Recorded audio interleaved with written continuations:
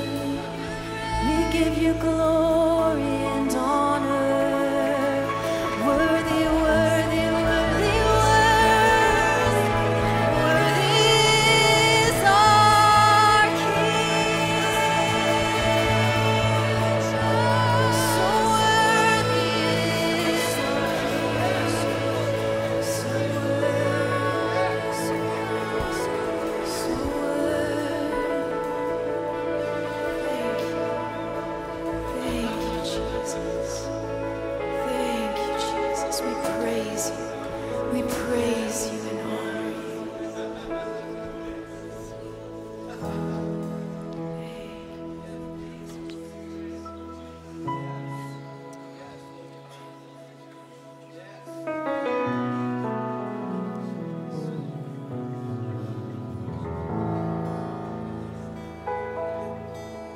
When my words fall short and I've got nothing new, how can I express all my gratitude? I could sing these songs as I often do. Every song must end, but you never do. So I throw up my hands, praise you again and again. All that I have is a hallelujah, hallelujah. And I know it's not much, nothing else fit for a king, except for this heart singing hallelujah, hallelujah.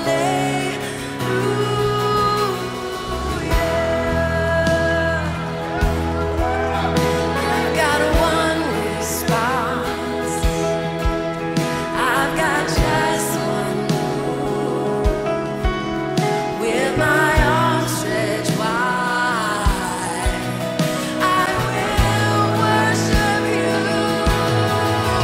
So I throw up my hands, praise you again and again, 'cause all that I have is a hallelujah, hallelujah. And I know it's not much, nothing else fit for a king, except for a heart singing hallelujah,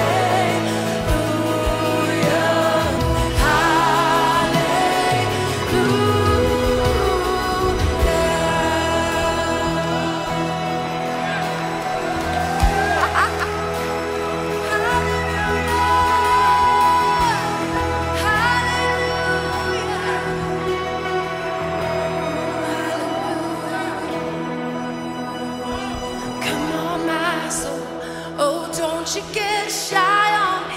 Lift up your song, 'cause you've got a lion inside of those lungs. Get up and praise the Lord. Come on, my soul, oh, don't you get shy on me. Lift up your song, 'cause we've got a lion inside of these lungs. Get up and praise the Lord.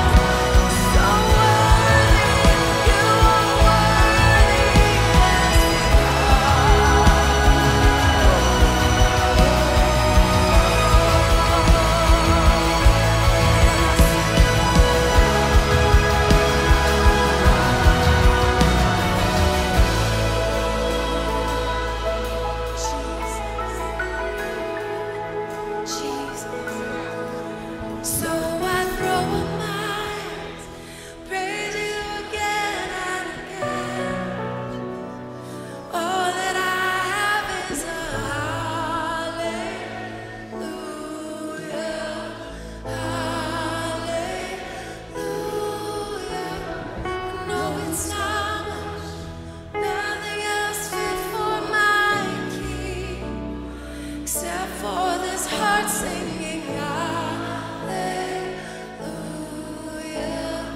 hallelujah.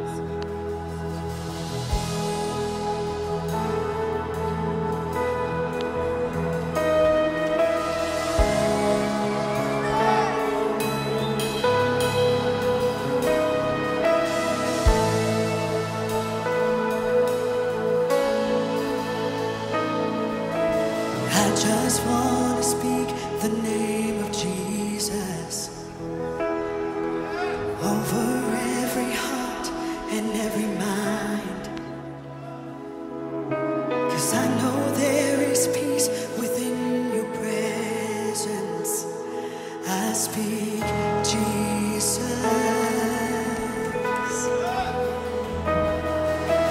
I just want to speak the name of Jesus till every dark addiction starts to break, declaring there is hope and there is freedom. I speak Jesus. Your name is power, your name is healing, your name is life.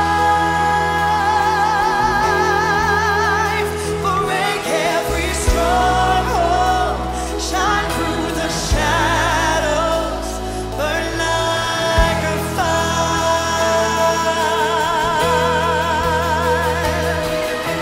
I just want to speak the name of Jesus over fear and all anxiety, to every soul held captive by depression.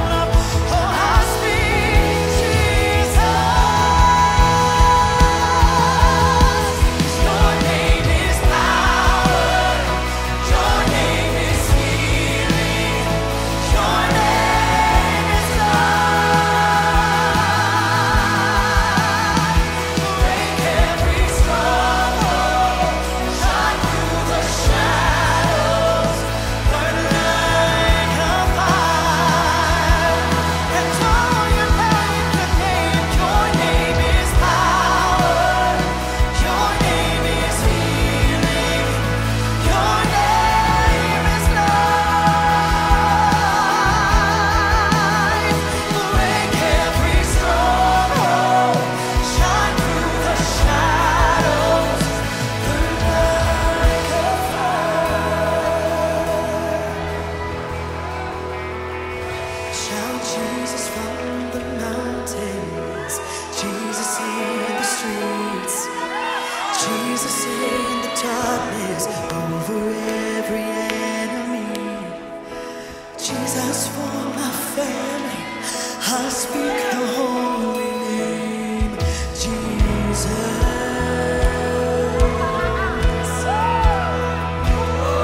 Shout Jesus from the mountain, Jesus in the street, Jesus in the darkness, over every enemy.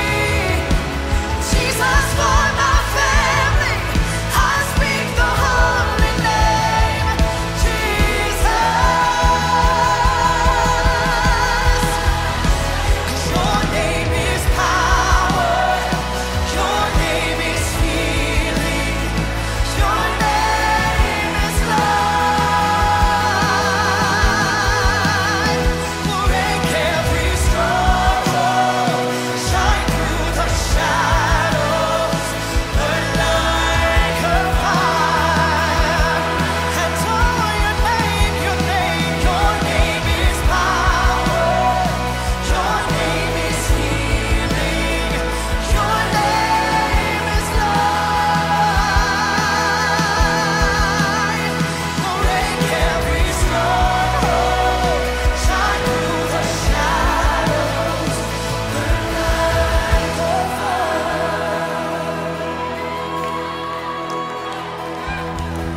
I just want to speak the name of Jesus over every heart and every mind, 'cause I know there is peace within your presence. I speak Jesus. Come on, right now, just speak the name of Jesus over every circumstance, over your family, over your children, over your parents right now, hallelujah, over your dreams that He has placed inside of your heart. Come on and speak the name of Jesus. Shout Jesus from the mountain, Jesus in the street, Jesus in the darkness, over every enemy. Jesus for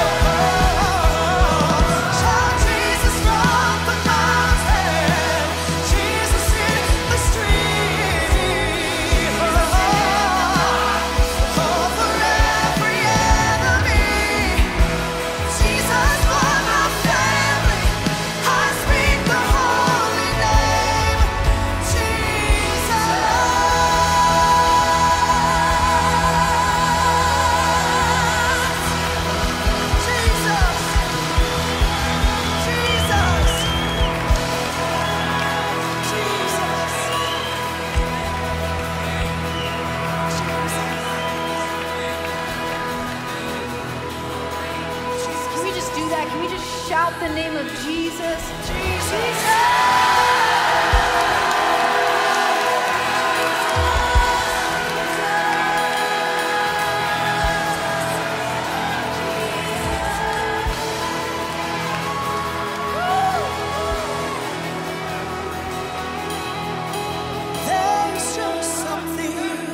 About that name, oh, he's my master, he's my savior, oh, Jesus,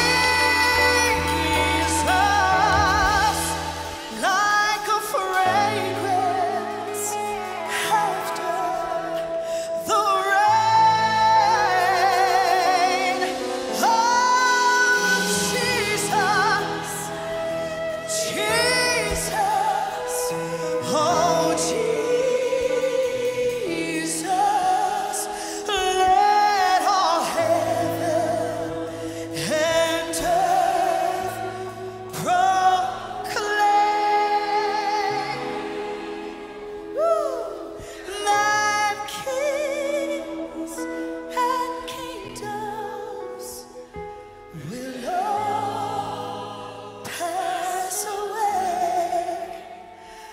but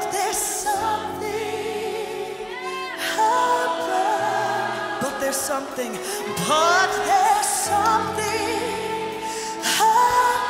come on, but there's something, but there's something about me.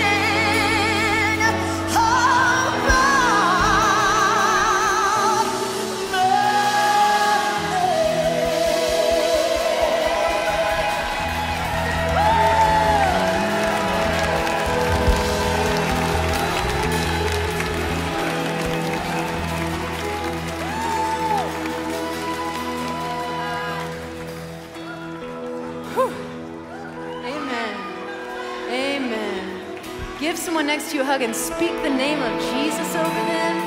Say hello, speak life and love.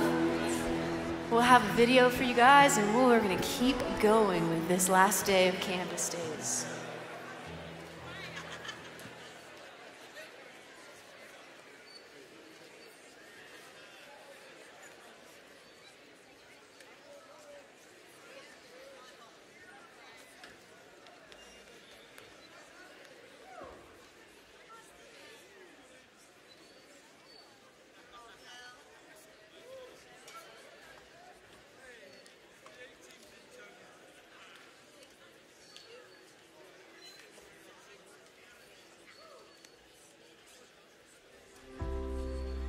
I went through a major health battle when I was 15. I became legally blind and profoundly deaf for almost 2 years. It was due to toxic mold exposure compounded by multiple sports injuries. I actually began my journey really strong, with trusting that this wasn't going to be my new normal.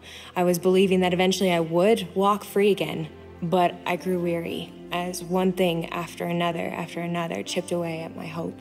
At my darkest moment, though, in the middle of that season, God spoke to me and he said, you can focus on everything that you've lost, or you can start to dream my dream for you. He showed me a ministry of a ranch. That was his dream. It was his dream for me.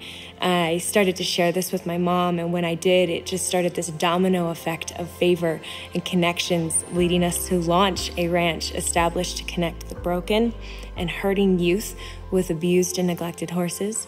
In this environment, it was so beautiful, though, because the hope was reignited in me to become whole and fulfill my purpose again. I started to picture myself seeing and hearing and living without pain, and I began to actually speak it over my life, and that was where, that critical moment, God met me where my faith was. Infirmities began to fall off of me. My DNA was rewritten. My vision and hearing went back to normal. In April 2019, I learned about Charis through attending a musical performance, and it revolutionized my world. I completed my first year of Charis through distance education and my second and third years at the main campus in Woodland Park. God doesn't disqualify you if you're in process.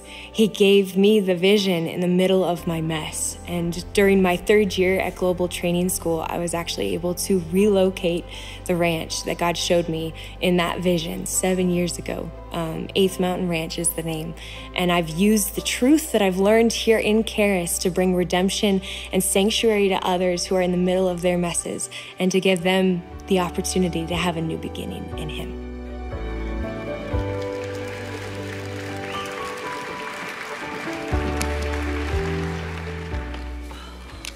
Wow. Wow. Wasn't this worship just amazing? Like Andrew would say, how do you top that? How do you do anything normal after that? You can't. I know, I'm still trying to compose myself. My goodness. Well, morning. Good morning. Good morning, everybody. Welcome to day 3 of Campus Days at Charis Bible College. For those of you guys who are joining us online, welcome. We're glad you guys are joining us. Man, this morning was just, I'm still trying to like compose myself, so forgive me, I'm like a little bit. This has been awesome. You know what, it's like we were singing that song, Worthy is the Lamb. You know what, it's like I pray that when we get to heaven, I can sing that song. I can sing that song, just Lord, I want to just undo myself in front of you and just like, thank you, you're worthy is the Lamb. That is so awesome. You know, it's like, oh, man, this worship was just awesome this morning. I'm sorry, this is just good. You guys enjoyed Campus Days so far? You ready for more? Yeah. Can I see some of the hands that are people that have already signed up to Charis? Look at that, guys. Come on. That's fantastic. Your life will be forever changed. I promise you that it's going to be awesome. And I'm excited. We just speak a blessing over the journey that God has for you. Yes. Because it's going to be good. And so guys, if God's still tugging and you're like, but Lord, finances, job, move. 90% of the people who've come to Charis, maybe even more than 90%, have taken that journey ahead of you already. Guys, does it work out? Yeah. So don't be afraid. Take that step. God, wherever you are, that's where He is. All right, where you need Him, He's there. So take the step. Yeah. Amen. Andrew was talking about like the next steps and that, and I mentioned this to Andrew a little bit in the green room. But you know what? Even we prayed about what was our next season. I started Charis online, and then we moved to America, and I was like, I just felt like God's like, get connected with Charis. And we prayed about it and everything. And I went to the Orlando campus and I was like, no, that's not where God wants me. I didn't even know what the Jacksonville campus looked like in Florida. And I was like, I just felt like, you know what? God wants me to go. And we had a 5x8 trailer. And we just got in our cars. We got in our cars and we went to Jacksonville, and we didn't even have a place to stay at the time. We went there and we just like started looking around for a place while we were there, and we found a place there. With a 6-year-old, and it worked out. Yeah. It always works out, guys. It always works out because God's good like that. God is good. Yes. God is good. Amen. So guys, man, I think Rachel's testimony there is just awesome. We need to dream big. I think we limit God with our small thinking. You know, I was sitting there and I was like, what am I already dreaming? I'm dreaming the day that I can sit with my beautiful wife on my porch. We in our old age, old fogies. I'm not going to be a grumpy old man. I'm going to be a good man. Fogey, not me. Okay, I'll be the old fogey, but I'm imagining myself sitting on a porch with my wife at an old age. My son and his family is worshiping the Lord, loving the Lord, serving the Lord, and we can sit down and we can say, thank you, Lord, I've run my race and I'm good. You know, I'm seeing myself already. It's like I'm praying for hundreds of people. I love praying for people. So I'm seeing myself doing that. And I get excited about that. You know, so this book is all about that. And it's helping you. You need to see yourself where you want to be. You need to see yourself healthy. You need to see yourself prosperous. You need to see all these things. If you can't see it, you ain't going to have it. Okay, so you need to imagine big. So this book is all about that. So Matt, can we please give this to people that don't have an imagination? Thank you. There's a few that don't have it. We're good at acrobatics and all that kind of stuff too. All right. Okay, so where is our beautiful Julianne? Come on up, lovely lady.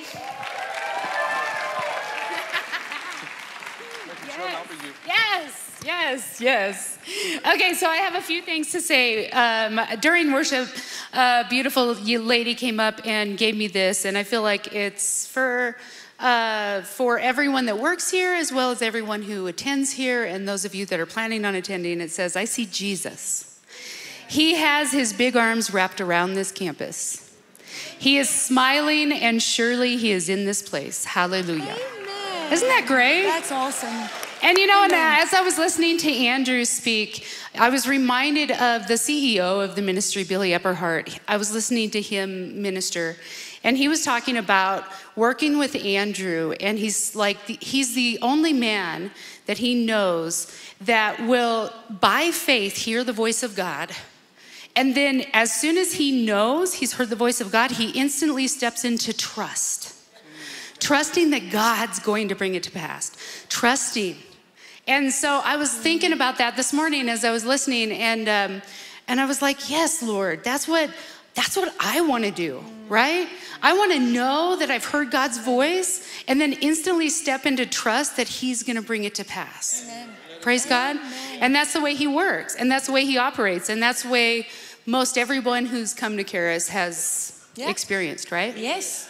We just have to trust. True. Okay, so we're doing another drawing.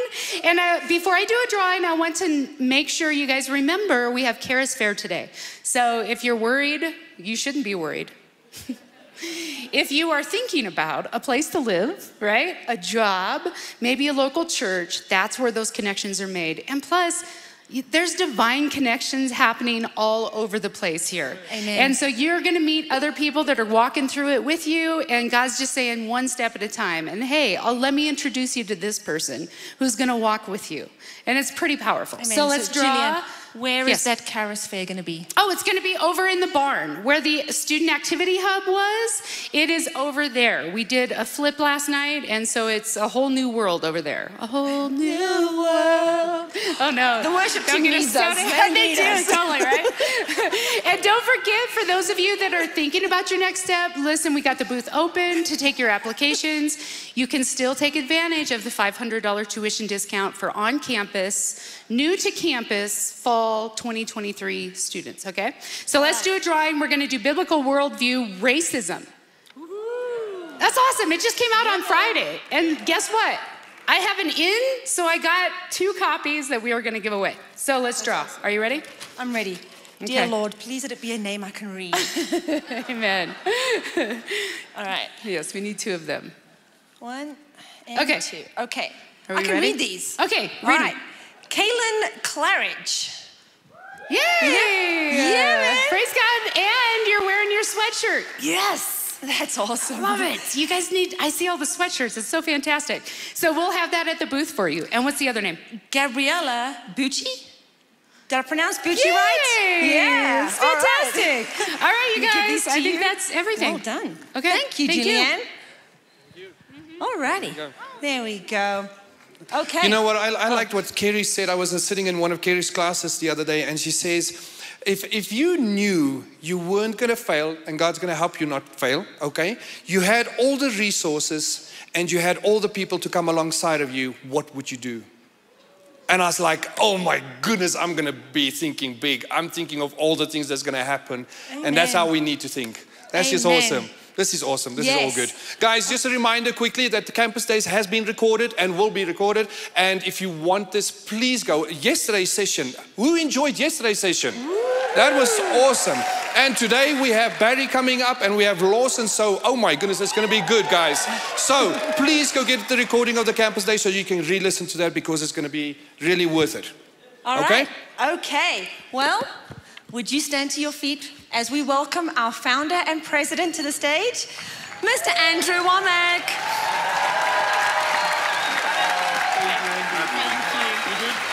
Praise the Lord.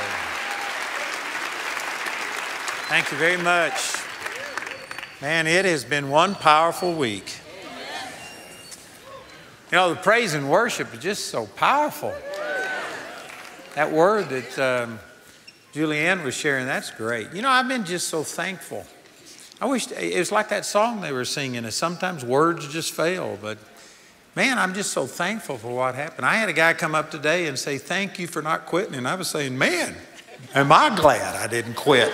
Because there was a lot of time that there was not much payback there. And now you just see these lives change, like this testimony we saw. I can look any direction around here and there's just miracles. Every single place. I am so thankful. And you know, I was just thanking the Lord and thanking him for all of his blessings. And the Lord told me that he's thankful he didn't quit. You know, we don't often think that way, but he could have quit. But you are his payback. This worship today, people worshiping him. It says in Psalms chapter 22, verse 3, that he inhabits the praises of his people. And I can guarantee you Jesus was here enjoying your worship and praise. And he's feeling just like I was. He's so thankful that he didn't quit. And he's inhabiting the praises. Isn't that awesome? And I'm going to give you a last opportunity to give this morning. If they'd come and pass out those envelopes while I'm talking, that would be good. And let me just summarize 2 Corinthians chapter 8 and chapter 9. There's no way I can hit all of those things. But I want to get to the last verse of 2 Corinthians chapter 9, verse 15. It says, thanks be unto God for his unspeakable gift. And did you know that all of chapter 8 and all of chapter 9 is talking about finances? It's the most information in one spot in the Bible on the subject of finances. He starts off praising these people because out of their deep poverty, they abounded and there was great liberality. Most people don't even connect those two things. But these people, they begged Paul to take a gift for the saints that were in Jerusalem. And he was praising God for that and talking about how God would bless them. He said that you know the grace of our Lord Jesus Christ, 2 Corinthians 8, 9, that though he was rich, yet for your sake he became poor, so that you through his poverty might be made rich. And he just goes on and continues to talk about that. In the 9th chapter, he talks about that he sent Timotheus, I think it was, or Titus, one of those guys, before him because he had bragged on the Corinthians about what great givers they were. And when he came, he didn't want to be embarrassed. He didn't want them to be embarrassed. So he says, make ready your offering so that when I come, they will see the liberality that you've had. And then he says that if you sow a little, you reap a little. You sow a lot, you reap a lot. God loves a cheerful giver. God is able to make all grace abound towards you, that you always, having all sufficiency in all things, may abound unto every good work. And then in verse 10, he says, God gives seed to the sower. Man, what a great passage of Scripture.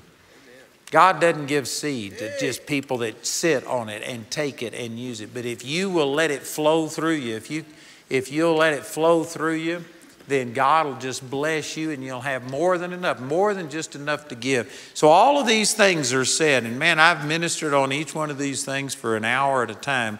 But it all comes down to thanks be unto God for his unspeakable gift. You know, one of the ways that you can just bless the Lord is through your giving. It's worship when you give. It's not just meeting the needs of some ministry or something. It's worship to the Lord. You're saying, Father, thank you for everything you've done in my life. And so I just want to use that approach today, that as you give, I want you to just do this as a thank you offering for all of the ways that God has blessed you. You know, the Lord also spoke to me that there is somebody, there's probably more than one somebody that just got here and you ran out of gas. Not physically, but spiritually. You just came here on empty and God has filled you up. And you know, this is an opportunity for you just to say thank you and to be able and to give back and to bless the Lord. And he inhabits the praises of his people. So Father, we love you and we thank you, Father, for your great love for us. Thank you for being with us. Thank you for leaving the Holy Spirit so that we don't have to just talk about you and sing about you, but Father, you come and put your super on our natural and you just make things work. Father, we thank you for leaving the Holy Spirit, and we give this offering today as just thanks for all that you've done, for the lives that have been changed and those that will be changed. And Father, we thank you and we receive that in Jesus' name. Amen. Praise the Lord. Man, it's been awesome. And it's not over yet. We got Pastor Lawson Perdue that's going to be up right now. So, Lawson, you can come up here. I met Lawson when he was 14 years old. And we've been together more or less ever since then. Lawson went to Lester Summerall's school and graduated from there. And then he pastored in Kit Carson. Lawson actually helped train up Carrie Pickett. She was in his church, and so Lawson was a big part of that. And then Lawson moved here and pastors Charis Christian Center. Actually, some people think he pinched the name Charis from us. I pinched Charis from him.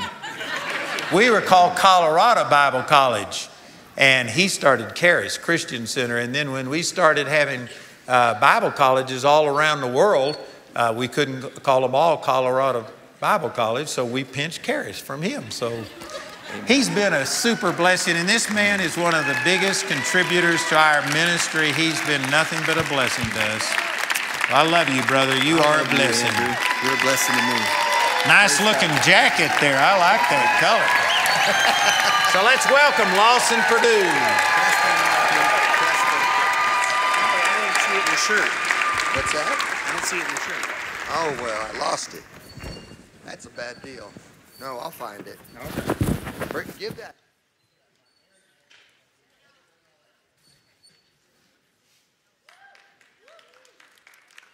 I'll be down there. Yes. Oh! Okay now. Praise God.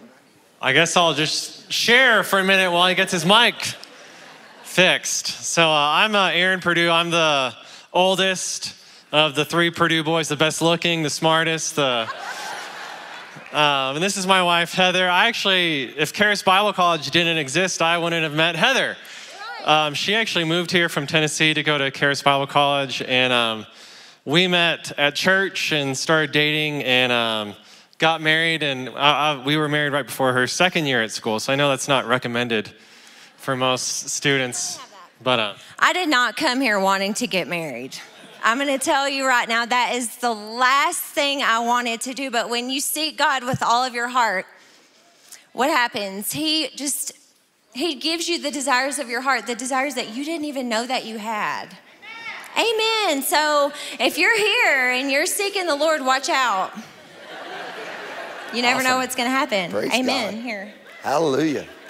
So I'm so thrilled to have to be here. And I want to say, first of all, a great thank you both to Andrew and Jamie Wommack. I dearly appreciate them.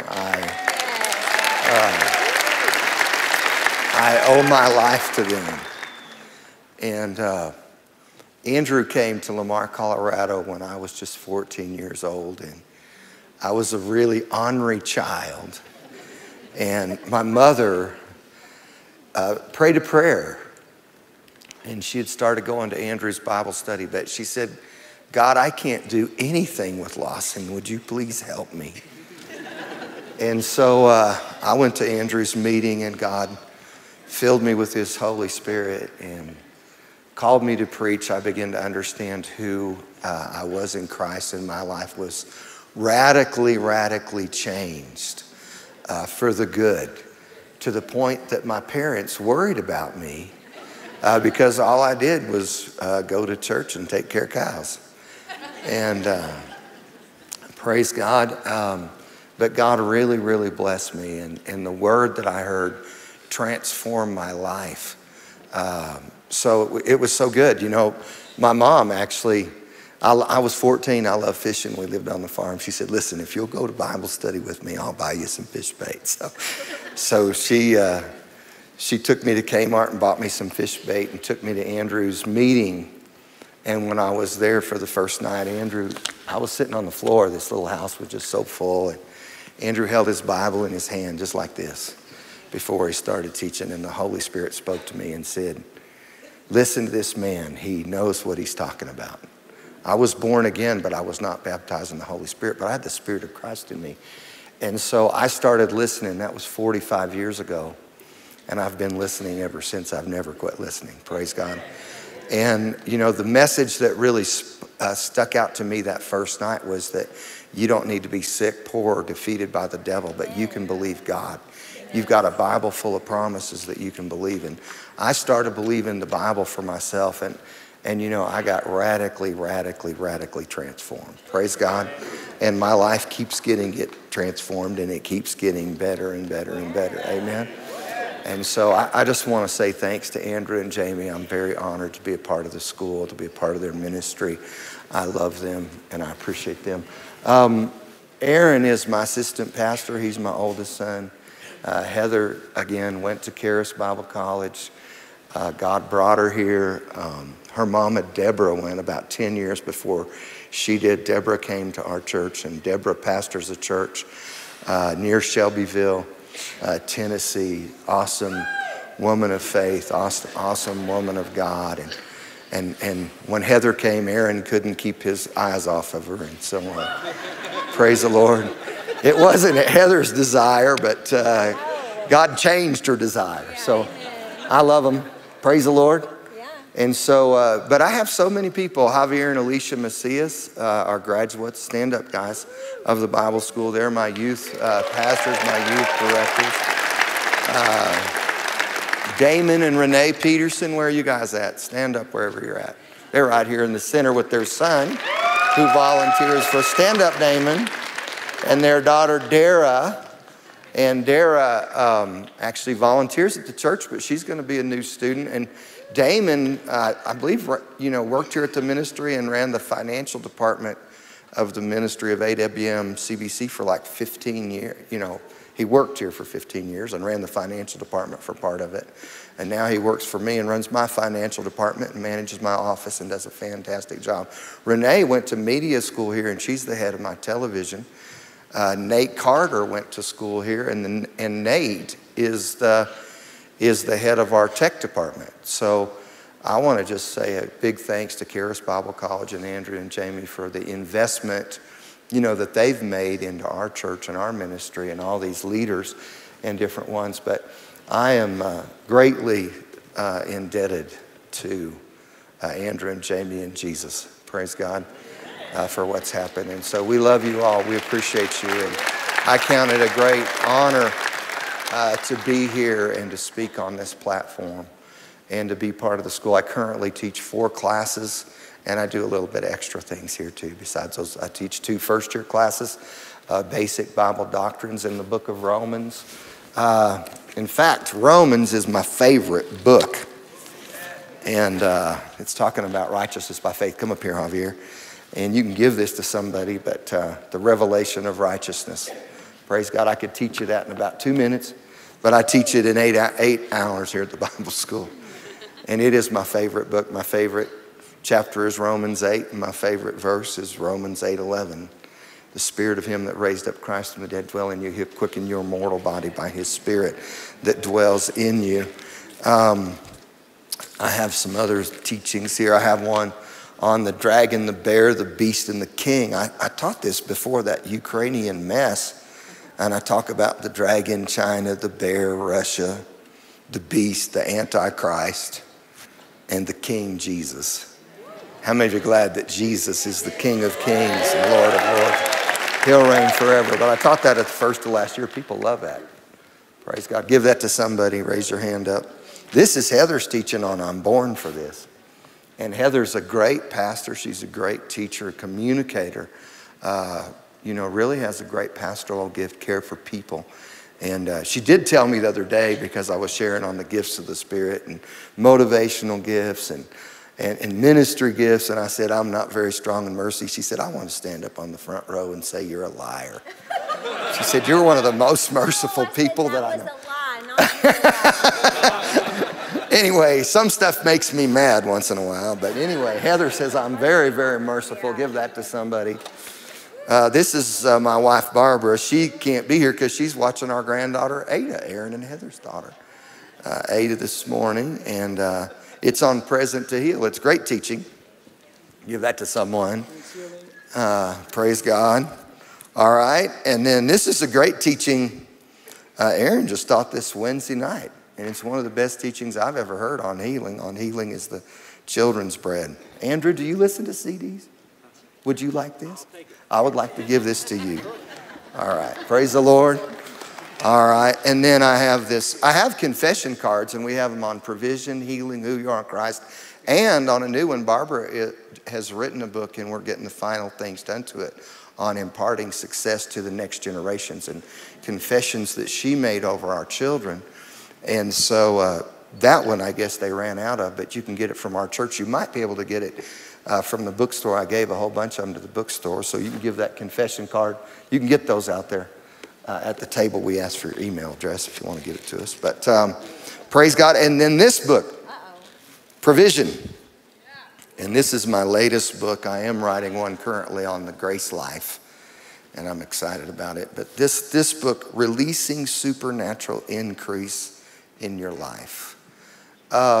Really, Jesus has really changed my story.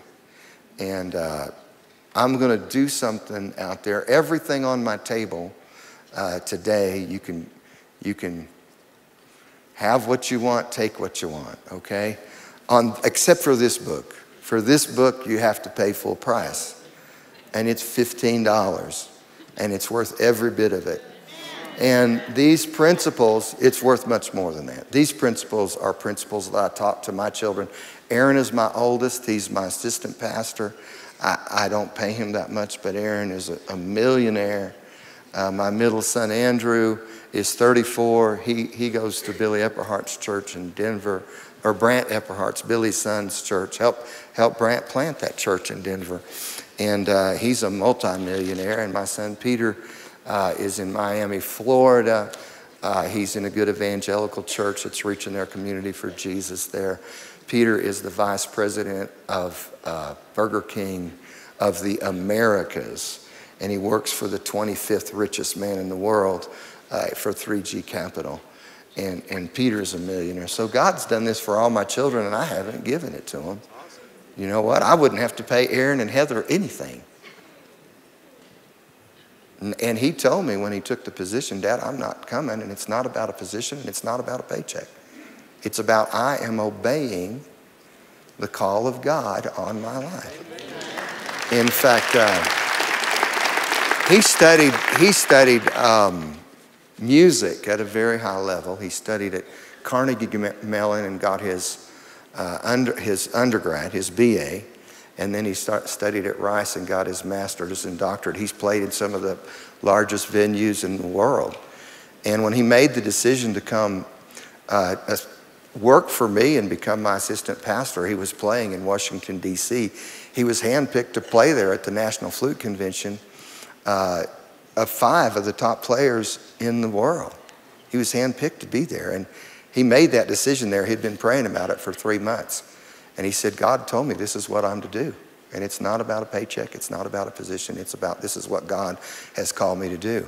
In fact, prior to that, he spent 3 summers at Santa Barbara, California, at one of the, probably the premier young adult symphony. And you have to audition to get it in the world. And he had a dream, I believe it was while he was there, and he saw himself standing in front of our church in Kit Carson playing his flute, and people gathered around him from all the nations of the world. And then he put his flute down and he began to lay hands on people and minister to them, and they began to get delivered and healed. And he said it was a great field, and God gave me the interpretation of that dream. That dream is he's working in a field that I planted, but it will grow, and his ministry will actually go farther than mine, affect more people than mine, and he'll see many people healed and set free and delivered by the power of God and saved. And so, praise God. But anyway, I want to give this, Javier, to this man right here in the blue shirt, right there. Praise God, and say thank you. God bless you. Okay, you guys can go sit down. I love you. Thanks for coming up here. I have a question for you today before I start. Do you have a dream? I believe that God has a dream for everyone. And I believe that we can live out the dreams of God. And shortly after, I went to Andrew's Bible study in Lamar, Colorado, and received the Holy Spirit. And when I received the Holy Spirit, I knew immediately that this is what I was going to spend my life doing. I knew immediately that I was called to preach the gospel. Now, I couldn't have told you all the different aspects of it, but I actually knew certain aspects of my ministry, some which did not come to pass for over 20 years, that the Lord revealed to me immediately when I was baptized in the Holy Spirit. In fact, I personally believe that when you're born again and baptized in the Holy Spirit, that the ministry on the inside of you is full grown. But it actually takes a lifetime to walk it out. And it's kind of like Paul. I mean, when Paul got saved on the road to Damascus, when he met Jesus, Jesus arrested him on the road to Damascus. Jesus said, I've appeared to you for this purpose and for the things that I'm going to show you. And I actually believe that a lot of people, even though they get started in their dreams, somewhere along the road, they get mixed up or messed up or something happens and they ultimately don't fulfill what God has called them to do. In fact, Kenneth E. Hagin said this. He said he believed most ministers of the gospel never get to their full potential. They never get ultimately to where God called them to go and what God called them to do. And I believe that God gives us wisdom along the way. In fact, in 2006, Andrew Wommack gave a word over Barbara and I. And Andrew told us that we were in the second stage of a 5-stage plan that God had for our life and ministry. And as I prayed about that, God showed me what the 5 stages were. And he said the first stage was the church in Kit Carson. The second stage, he said, was the church in Colorado Springs. And then he said there are 3 major areas that will go beyond that. The third stage is media and television ministry. The 4th stage, which we're in right now, has more to do with pastors and churches. And we're helping pastors and churches, and that's going to really increase in the future. But we're helping pastors and churches, and we continue to help pastors and churches in a lot of different ways, and actually in a lot of different places. And the 5th stage I'm not going to tell you about today. Amen? That's yet to be revealed. I know what it is, but it's yet to be revealed. So, but God knows the end from the beginning. And as you walk with him in your relationship with the Holy Spirit, I believe that you can fulfill God's plan and purpose. You can fulfill your God-given destiny. And so today I'm going to talk about a person. I'm going to talk about Joseph. And Joseph, at a very young age, when he was 17 years old, dreamed a dream of destiny. And when I went to Andrew's Bible study when I was just 14 years old, 45 years ago, I was baptized in the Holy Spirit. I knew this is what I'm going to spend my life doing. And I began to see certain aspects of what I would do, some that took over 25 years for me to begin to walk in. Amen? But as you walk with Jesus, and the Holy Spirit, he will reveal those things to you. But many times, after God gives you a dream, there will be things that will come and try to kill your dream. They'll try to stop your dream. So I'm going to talk a little bit about avoiding dream killers. Avoiding dream killers. You're in a great atmosphere right now. The Spirit's moving, the worship's awesome, the people are awesome. You're being encouraged in a lot of areas. But you've got to avoid dream killers. In fact, my text is Genesis chapter 37, I believe it is. In Genesis 37, verse 19, this was Joseph's brothers. They said one to another, behold, this dreamer comes. How many of you know that some people aren't nearly excited about your dream as you are? Now, Joseph was just 17 years old when God gave him a dream. And you know what? He probably didn't have he's 17 years old, that he didn't have as much wisdom as maybe he should have. How many of you know some people got more anointing than wisdom? Pastor Lawson is one of those. In fact, I was in this big meeting, kind of a different circle of people. And I mean, there were over 2,500 ministers there of the gospel. And so the guy preaching, he said, and he was the head guy of that ministry. And he said, the number one reason that people come to church is because the pastor is passionate. And I said, God, please don't give me any more passion. And I told that to Pastor Max Cornell, who came here to Bible school for 3 years and then, worked for me for 3 years. And then we helped him plant a church in Kansas City, and he's doing a fantastic job. Charis Church in Kansas City, Kansas, in the west part of Kansas City. Max is doing a phenomenal job. We helped him buy a building, praise God, and got a great deal. And we've helped several people. We helped Brian Clark in Greenville, South Carolina, buy a church. They're doing a great job. And Brian and Ashley came to our church for a few years. Amen. But we're helping. We built 2 churches in India last year. And I said, Spirit-filled, good churches. And I said on one Sunday, I said, I believe God that we're going to be able to do 5 this year. And so Monday morning, we work with a ministry. And I called this man that does this ministry. He's been doing it for 20 years. I said, hey, we want to build 5 churches this year, and I'd like to send you the check today to build the first one. And they work with people in churches in India, and their people have to tithe and give at least half of the money. And then this ministry partners with them, and they get the church built. And so I told him, and he said, that's really great, Lawson. He said, because yesterday, and I preached at 2 different churches, and I've got 2 churches right now that are ready. They have their money raised. They're ready they need the money to build a church. And he said, and I went to 2 churches and spoke yesterday, and they both gave money for water wells, but not for churches. And I got 2 churches ready. I said, well, I'll just double that. I'll just give the money for the 2 churches today. And then I got off the phone, and I thought about one partner I had. I thought, they might like to build some churches. I'll just give them a call. So I gave them a call, and they said, well, we'll call you back in a little bit. And they called me back, and they said, Pastor, we're good for 2.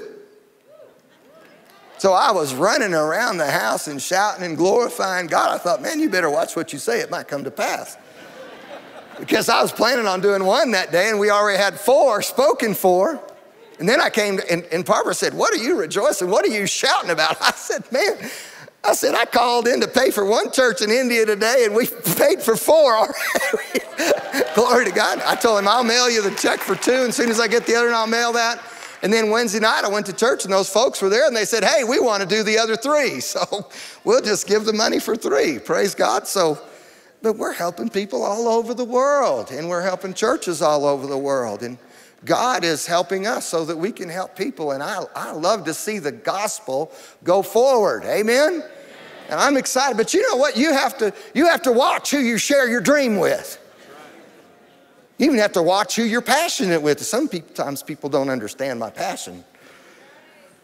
And I get a little passionate sometimes. Amen?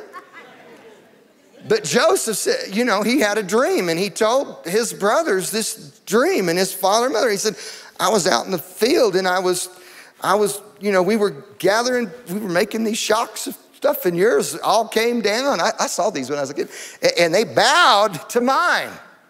His brothers didn't like that very much.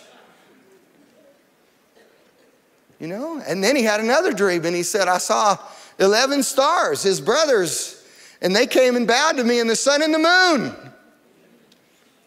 And he told them these dreams. And so, you know, he was one of the younger brothers, and they were really upset about it. In fact, it says this in verse 11, after he told them these dreams, Genesis 37, verse 11, his brethren envied him, but his father observed the saying. Now, dream killer number one is you've got to watch out for people who don't have their own dreams. Because people who don't have their own dreams will either try to steal yours or kill yours. How many of you know the devil comes to steal, to kill, and destroy? And people who are not dreaming their own dreams will come because they're jealous or they're envious, and they will try to kill your dream. In fact, it says this in Matthew chapter 27 and verse 18, Pilate knew for envy that they delivered Jesus. One reason the Jews had Jesus crucified was because Jesus began to draw bigger crowds than they did, and they were envious of what he was doing. So you got to watch out for people that are not dreaming their own dreams, because people who aren't dreaming their own dreams will either come try to steal your dream or kill your dream. And so his brothers were out taking care of the flocks, and his father said, hey, Joseph, I want you to go take them some food, so on and so forth. And so he went out there, and they said, hey, here comes that dreamer. We're going to do something about in that pretty coat, and we're going to do something. And I like to teach on Joseph in favor. He had tremendous favor. He had favor with his father, right? And his father gave him a coat, and his brothers took it away. And they said, we're going to take his coat, and we're going to tell our father that somebody's killed him. And Reuben, the oldest brother, he said, well, let's throw him in a pit. He thought he'd take him back to his dad. One day, Reuben was gone somewhere, and the brothers saw their Midianite cousins coming, and they said, hey, let's sell him. Who cares about killing him? Let's just sell him. Let's make some money. And they sold Joseph for 20 pieces of silver. Joseph is a type of Christ.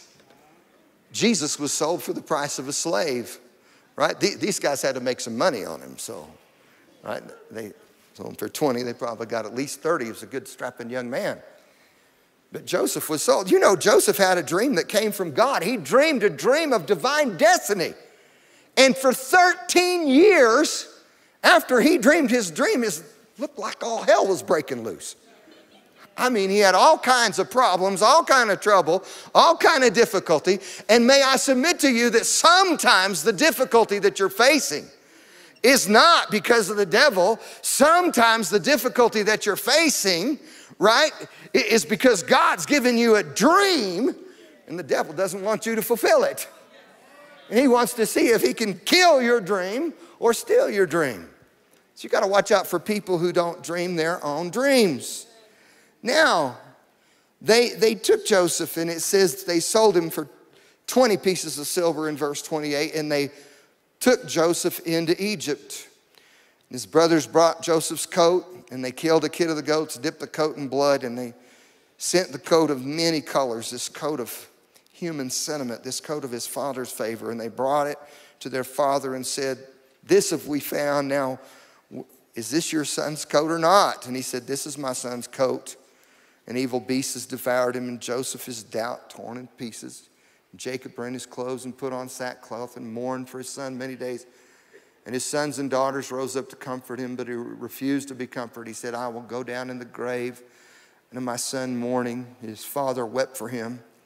But the Midianites in verse 36 sold Joseph into Egypt unto Potiphar, an officer of Pharaoh's and a captain of the guard. Now, in Genesis chapter 39, Joseph got sold. It says this in Genesis 39, verse 1. Joseph was brought down to Egypt, to Potiphar, an officer of Pharaoh, the captain of the guard. An Egyptian bought him of the hands of the Ishmaelites, which had brought him down there. And the Lord was with Joseph, and he was a prosperous man. Now get this, Joseph probably didn't have any more than a loincloth. He was a slave.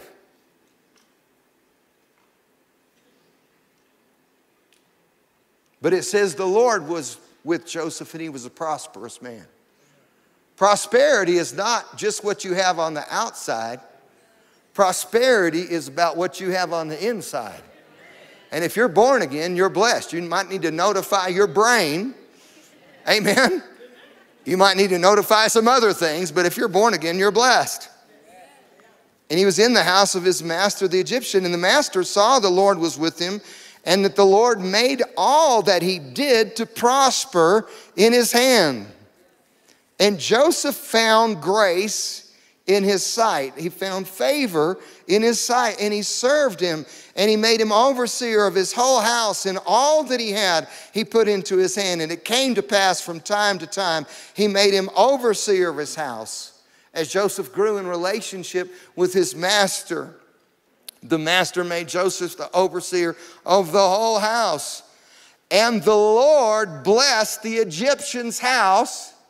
I believe God will bless other people for your sake.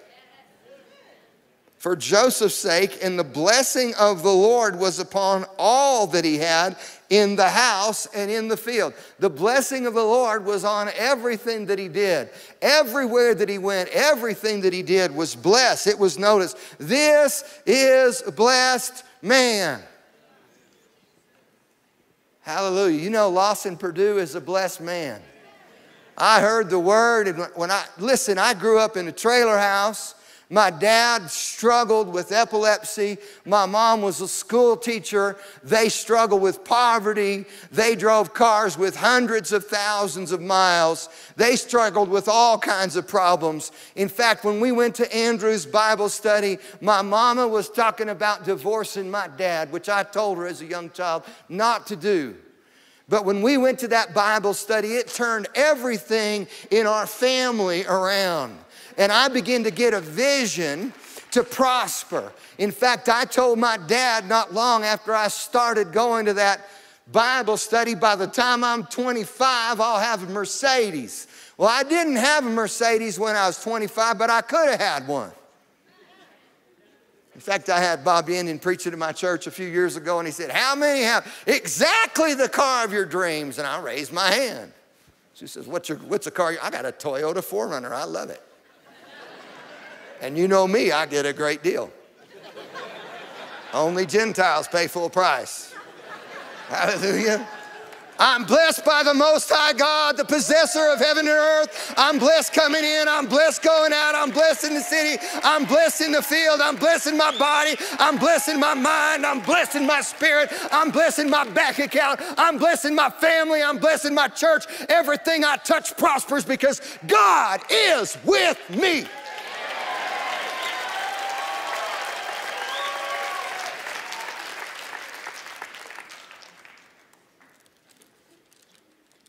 In fact, there's no way you can explain the blessing of God in my life. I can't explain it. In fact, I was going to Dr. Summerall's Bible school because Andrew didn't have one. In 1987 and 1988, in February of 1988, they had a man come and talk on finances. Lester Summerall had a church of about 2,500 to 3,000 people, and this man came and spoke at the church on Sunday morning, about 3,000 people there. And he said, how many people in here are believing for $1 million? Stand up. And I stood up. I was working for Lester Summerall in the day, and I was going to school at night. I volunteered on Sunday morning and Sunday evening. I worked all the time. And I was making minimum wage at that time, between $4 and $4.25 an hour. But I stood up, me and two other people. Now, in 1988, $1 million was worth a lot more than $1 million is right now. But I stood up, and two other people, and I thought, how pathetic is this? We want to change the world, and there's 3,000 people here, and only one out of 1,000 stands up. Now, I don't know where the other people are, but I started believing that I could be a millionaire by the time I was 40. I didn't hit it by the time I was 40. I hit it by the time I was 45. When I hit it, I called all my sons and told them I'm going to believe God to give you each $1 million. You'll all get $1 million in your inheritance. And Andy, my middle son, he's a multimillionaire, he's 34. He said, Daddy, don't believe for $1 million, believe for $3 million, believe for $30 million, and don't give it to us, we won't need it. Give it to the grandkids. Hallelujah. No wonder he's a multimillionaire the way he thinks. In fact, I told him when he graduated from high school, he's very smart. He never had a B in his life. They came and interviewed him on television in Colorado Springs. They said, did you ever have a B? He said, no, I never had a B. I said, Andrew, Jesus made you smart. Remember that. He said, I will, Daddy. Hallelujah. So he graduated Colorado School of Mines, chemical engineering, outstanding student. In 3 years, it takes most people 5 to get their BA. Never had a B. He took this chemical engineering, organic chemistry test. That's the one the doctors do that separates the men from the boys. It was a national test. They did a nationwide test. He had the highest grade in the nation. He tested out of their highest level of math. They've only had 5 students in the history of their school do that. He got his master's in 4 years. Takes most people 7 there to get a master's. And he graduated again as the outstanding chemical engineering student. Jesus made the kid smart. And he's a tither and a giver, and he's blessed. Hallelujah. Amen. Hallelujah. You know what? The Bible, the Word of God will work for anybody if you'll believe it. The principles that I wrote in that book, provision, releasing supernatural increase in your life, they'll work for anybody. Anybody, if you'll believe it. In fact, I told Barbara just the other day. You see, I left about $1 million inheritance on the table when I made the decision to go into ministry because my grandparents said, we'll give you this ranch and the livestock and the stuff is worth over $1 million. One condition, you have to run it. I said, I can't do that because I've got to obey God. So I made that decision right when I was about 15 or 16 years old. But I told Barbara the other day, right? And I personally keep my ministry income fairly low. I said, baby, 100 million is a possibility. That's 100-fold, like Mark says. I said, it's a possibility. I just see it. See, you got to see it before you can receive it. Hallelujah. And you know, I was in 1998. I got 14 minutes. I'm only in point number 2. I could better hurry up. In 1998, I was at a meeting in Billy Epperhart's church in Littleton, Colorado, and Mark Hankins was preaching. And Mark made me really mad, talking about money. Hallelujah. And now Mark's on my board, and I have Mark come preach at my church every year. Hallelujah. And I have Jesse Duplantis come every year. Just make all those religious poverty demons mad. I hate poverty. I hate poverty like I hate sin because it comes from the same place. I hate sickness like I hate sin because it comes from the same place. I hate, you understand me? I-H-A-T-E exclamation point, hate poverty, and I hate sickness, and I hate sin because it comes from the devil. And I hate the devil, and I love God, and I love Jesus Christ. The Lord was with Joseph, and the Lord blessed the hand of Joseph and made everything that Joseph touched to prosper. And everything that Joseph touched was blessed in the house and in the field, and he left, Potiphar left everything in Joseph's hand, and he didn't know what he had except the bread which he did eat. And Joseph was a good person and well favored. Joseph had the favor of God. We got the favor of God on our life. He was full of favor. Favor surrounded him. He was blessed by favor. He was protected by favor. But I want to talk to you about the number 2 dream killer. The number 2 dream killer is good, but not God. It's distraction. And if the devil can't get you bad, he'll try to get you busy. He'll try to get you distracted. He'll try to get you doing something else other than God's dream. You see, because I believe that Joseph was in Potiphar's house, and as he worked and he prospered, you know, the Bible says this in Ecclesiastes 5 verse 3. It says a dream comes from the multitude of business. And I'm telling you how to make $1 million. And listen, I believe about every believer can make $1 million. I don't believe it's that hard. Hallelujah. I believe I'm anointed to bring blessing and prosperity to the body of Christ. Just figure out how to make 1,000 and do it 1,000 times. You got $1 million. $1 million's only 1,000,000. Amen? Hallelujah. It's not that much money in today's time. Hallelujah. We have a church building that's worth, the tax valuation's $22 million. And it's completely paid for. And we're getting ready for the next opportunity that God gives us. And if I'm correct, in the future, God will give Charis Christian Center an amazing opportunity. Hallelujah, if I am correct. And I believe that I am. And people in the world will look and they will marvel at what Jesus Christ does for us. Hallelujah. God blesses you to make you a blessing. He told Abraham, I'll make your name great. Hallelujah, and I'll bless the families of the earth through you. It's not about you. It's about the people that he wants to bless through you. Kit Carson wasn't about me. It was about people like Carrie Pickett that God raised up in Kit Carson. And everywhere I've been that God has raised up people and God has sent forth people. And I'm still in, you know what true success is? True success is what you invest in other people. It's really not about you. It's about who you raise up. And if I'm a successful pastor, I'll impart success to my people. If I'm a successful husband, I'll impart success to my wife. If I'm a successful father, I'll impart success to my children. If I'm a successful Bible school teacher, I'll impart success to the students at this Bible school. It's really not about me.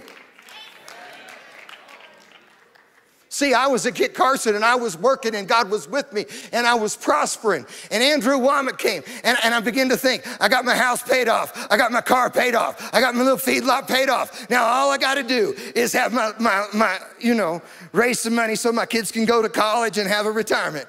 And Andrew came and said, some of you are thinking like this. He rang my bell. I got my house paid off. I got my car paid off. Got my business paid off. Read my mail. And so I had to move to Colorado Springs to start a new church with almost no people and no money. And I left everything back there. And I came and I had 50% down to put on a house. And I had to go to 6 banks before I found a banker that would loan me the money. In fact, the first banker we went to, the realtor, she got a little upset. She said, you got to go talk to my banker. So she took us to her banker. We sat across the desk. Her little banker sat across the desk. Those weren't swear words. But I don't want to be deriding to people. So she sat across the desk and said, she looked at my 1040s. And she said, well, you can't even afford to buy a lot in this school district, let alone a house. And I kind of sat up in my chair. Barbara said I turned beet red. I embarrassed her. And I said, if I couldn't do it, I wouldn't be here. And I walked out the door. Now listen, I wasn't trying to embarrass my wife. But you see, she was looking at the natural situation. She was looking at what the government said at my 1040s. But she was not looking at the dream on the inside of me. And she was not looking at my spiritual DNA. Besides that, I had a word from God from Cecil Paxton. And the man's given me several, him and his wife Lisa, and they have never missed it. Andrew's given me about 22 words of wisdom in the last 45 years, and 20 of them have come to pass. And I'm believing the other 2 are coming to pass too. Hallelujah. And we're seeing evidence of it. Woo, glory. I got 7 minutes and 3 points. Hallelujah. Say grace. Grace. But see, if the devil can't make you bad, he wants to get you busy. He wants to get you distracted, doing something else other than what God called you, appointed you, anointed you to do. But you need to be about the Lord's business. You need to be doing exactly what Jesus wants you to do. Nothing more and nothing less. Just do what Jesus wants you to do, period. Verse 7, it came to pass after these things, his master's wife cast her eyes on Joseph and said, lie with me. But he refused and said, my master doesn't even know what he has in the house, and he's committed everything into my hand, and there's none greater in this house than I, neither because you're his wife. How can I do this great wickedness and sin against God? Dream killer number 3, sin. We don't talk about sin a lot in grace circles, but we might need to talk about it a little bit more. Because listen, sin will take you farther than you want to go. It'll keep you longer than you want to stay, and it'll cost you more than you want to pay. Sin is expensive. Sin is stupid. Sin is emotional. And sin is 2 things. Number 1, and we'll talk about 3. Number 1, sin is a transgression of God's law. Number 2, sin, right? The Bible says this in James chapter 4, verse 17, to him that knows to do good and does it not, to that man it's sin. We need something called in the body of Christ called integrity. And we've got a huge lack of integrity in the body of Christ. And we have people doing things and violating everything about moral and spiritual and ethical integrity and thinking that God's gonna bless them. You may think nobody knows and nobody hears, but God knows and God hears, and you ought to get a brain.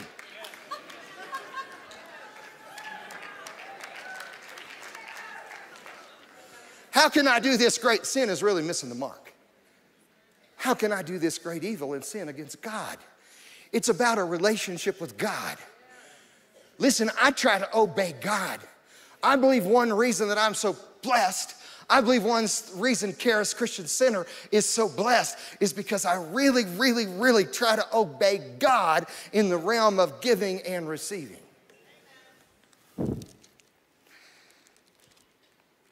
Came to pass as she spoke to Joseph day by day. This was this wicked woman. He hearkened not to lie by her or be with her.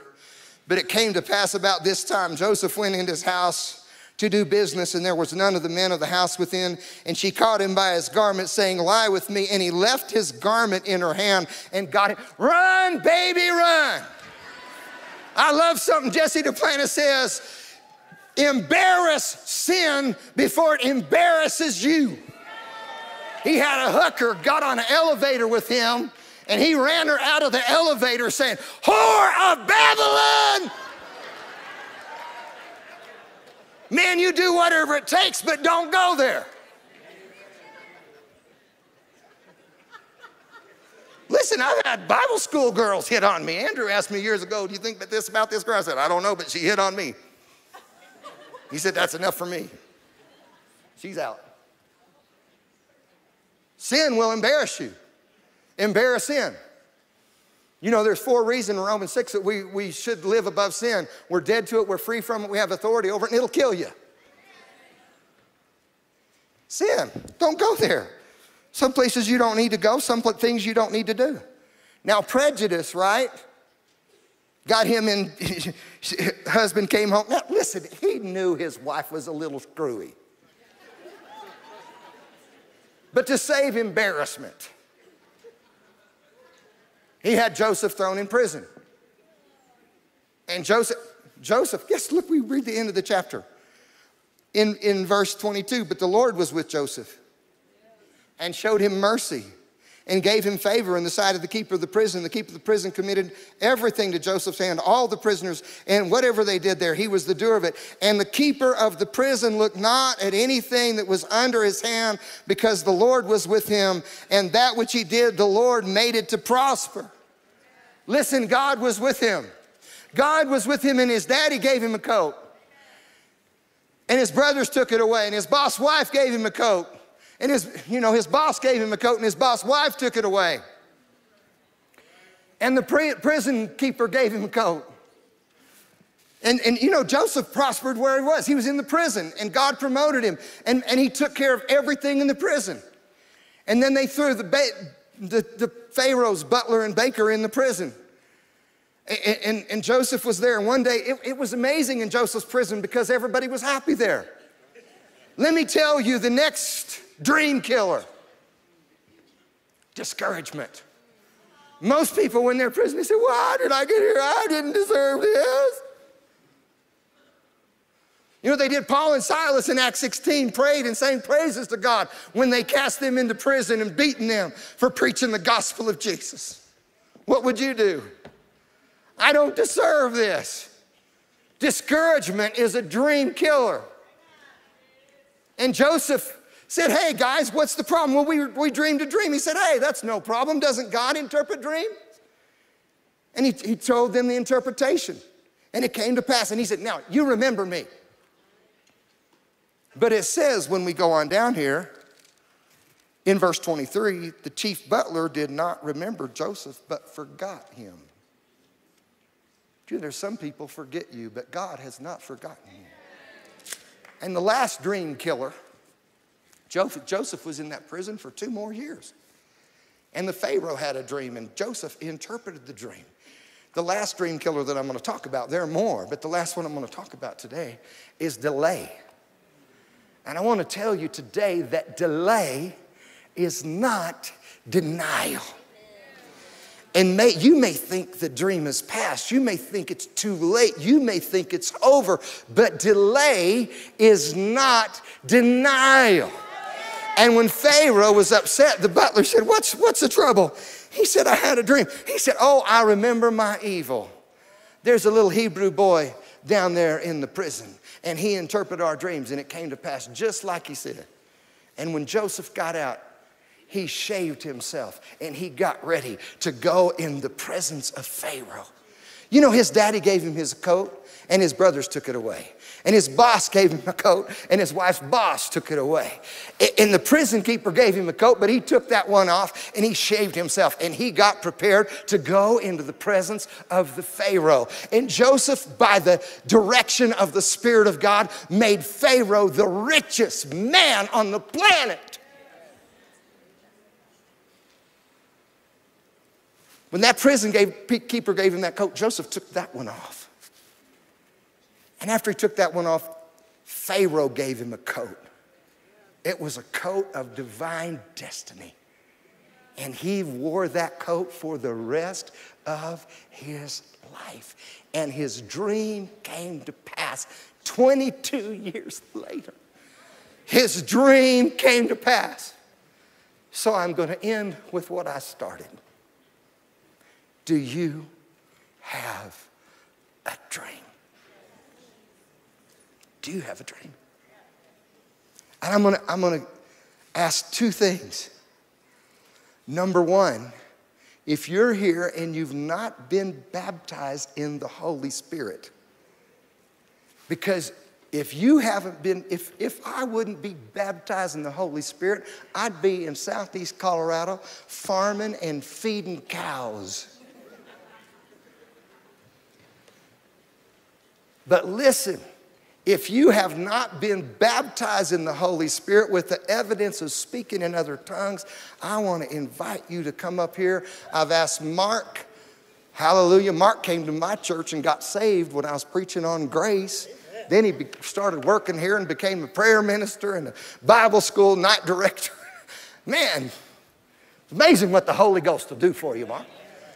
I asked Mark to have people up here, but if you haven't been baptized in the Holy Ghost and speak in other tongues, you need to get baptized in the Holy Ghost and speak in other tongues. If you're not born again, you need to do that first. And secondly, I'm going to ask this. If you're here and you're in this place and you're struggling with cancer, I want you to come up here and let me personally lay hands on you, okay? And I'm going to believe God. We've seen lots of people healed from cancer. I'm going to believe God with you, not all of them, but lots of them. I'm going to believe God with you that Jesus Christ will heal you. God bless you. We love you. Thank you. Andrew, do what you need to do. Hallelujah. So Mark, get your prayer team. We just need to pray that this man gets a little passion. Love you, brother. I love you too. If you need any of those things he was mentioning about, please come down here. We're going to take a break until 10:20. Is that right? Okay, so we've got a while here. So anyway, we've got all of the things open. Our cafes are open. If you need prayer for the baptism, or if you want Pastor Lawson to come lay hands on you, please come down here. We'll be back at 10:20 for Barry Bennett.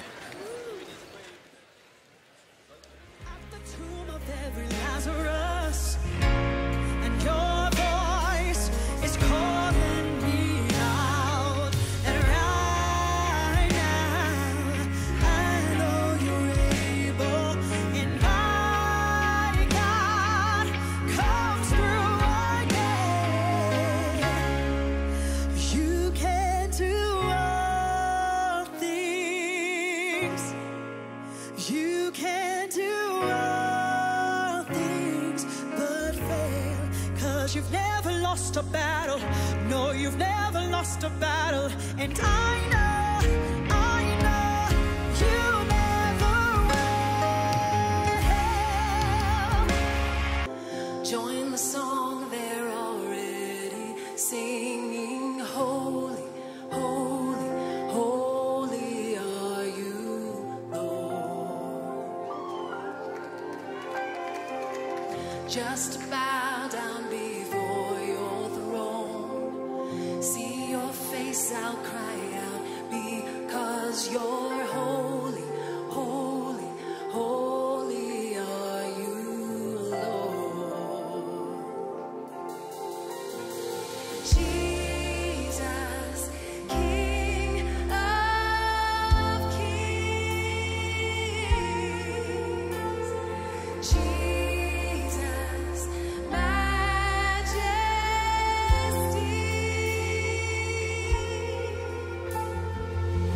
I can't wait for eternity.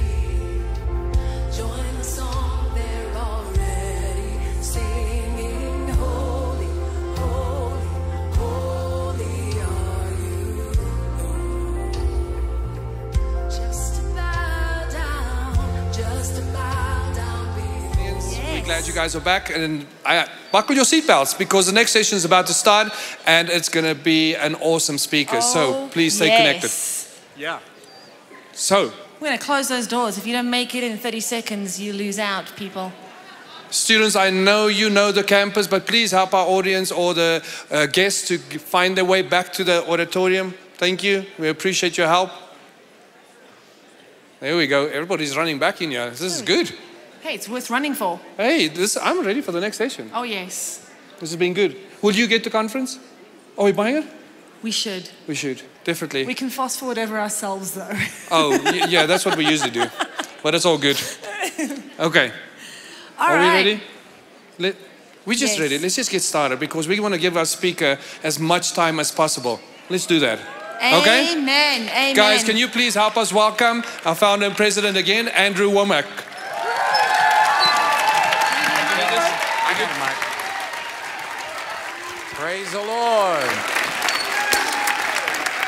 Well, it's been awesome. We're down to our last speaker, and then Carrie and I are going to be up here just kind of summarizing and taking questions and things. But man, it's been an awesome time, and hopefully you've borne witness with that, and we'd love to have you come and be a part of this because God's changing people's lives. So now we've got Barry Bennett up. His claim to fame is that he's Daniel Bennett's dad. I've got two grandnieces that go to school here, and they say that Daniel is their favorite speaker. Used to, Barry was always everybody's favorite speaker, but I think that Daniel has risen to the top. And we are so blessed to have Barry with us. Barry fought for his life and nearly lost him, but man, he's back and he is passionate about the Lord. And Barry's fluent in Spanish. They ministered in Chile, and he's just been an awesome, awesome blessing. So let's welcome Barry Bennett as he comes to minister with us today. Come here, brother.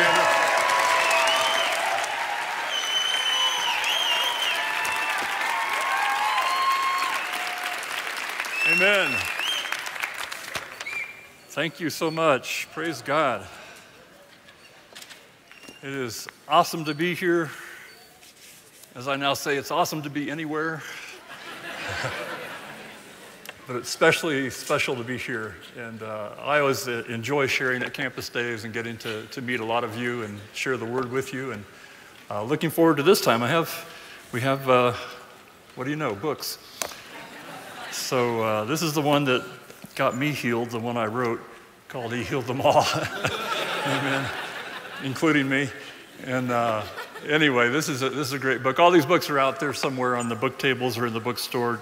This is the first book I wrote, Did God Do This to Me? This is more of a question and answer book. It started with the former director of the school. He asked me to do some frequently asked questions for the website. So I said, sure. And then he got inspired. He says, this should be a pamphlet. Can you make it bigger? I said, okay. So I started working on a longer version. And then he finally says, you know what? I think this should be a book. And I said, okay. So it wouldn't have been my first choice for a book, but anyway, it's got some interesting questions and hopefully some answers in there. And then Hearing God is what I was going to speak on today, but I've changed. Time has flown. But this is a great book. A lot of my experiences in here about how to hear God and how God can lead you and guide you and direct you and warn you. It's good stuff. My latest book, Shaping Your Future, is on the power of the seed and how you have influence over your future, whether you know it or not. In fact, your future, where you're living right now, you have created in many senses of the word. And so we have great influence over our future. Is Matt near? Okay. I'll let you discern who needs those. Okay. Amen. Praise God. So I've been enjoying this week, for me, seeing certain people up on the stage. It's triggered memories, kind of a trip down memory lane. Mike and Carrie, when they were up speaking, I was remembering my time with them in Russia. I got to spend a week with them in Russia and minister, and they had me speaking about 14 hours a day. And, or maybe it was more, I forget. Anyway, but it was a blessing. And then when Ashley and Carly were up here, I don't think they're here today, but my first year when I moved from AWM over to Charis, I was put in charge of I was the first third-year coordinator when third year was one group, didn't have all of the fancy stuff we have now. And Ashley and Carly were my assistants. And so to see what God has done with them, and I didn't never understand a word they said, but we had a lot of hand signals. And, but they did real good, and they now have a ministry all over the world. That's awesome. And then I saw Daniel up here, and I can remember when he used to be my son.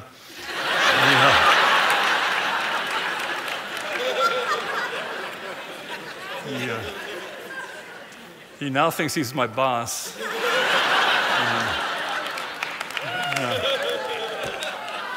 I let him think that. It's okay. I'm very secure in who I am. But no, it's a blessing. And Pastor Lawson was such a blessing. And during my healing journey, he was calling me very frequently, praying for me, and just a real blessing in my life. And everyone that's been up here, obviously Andrew, thank you for this. Praise God.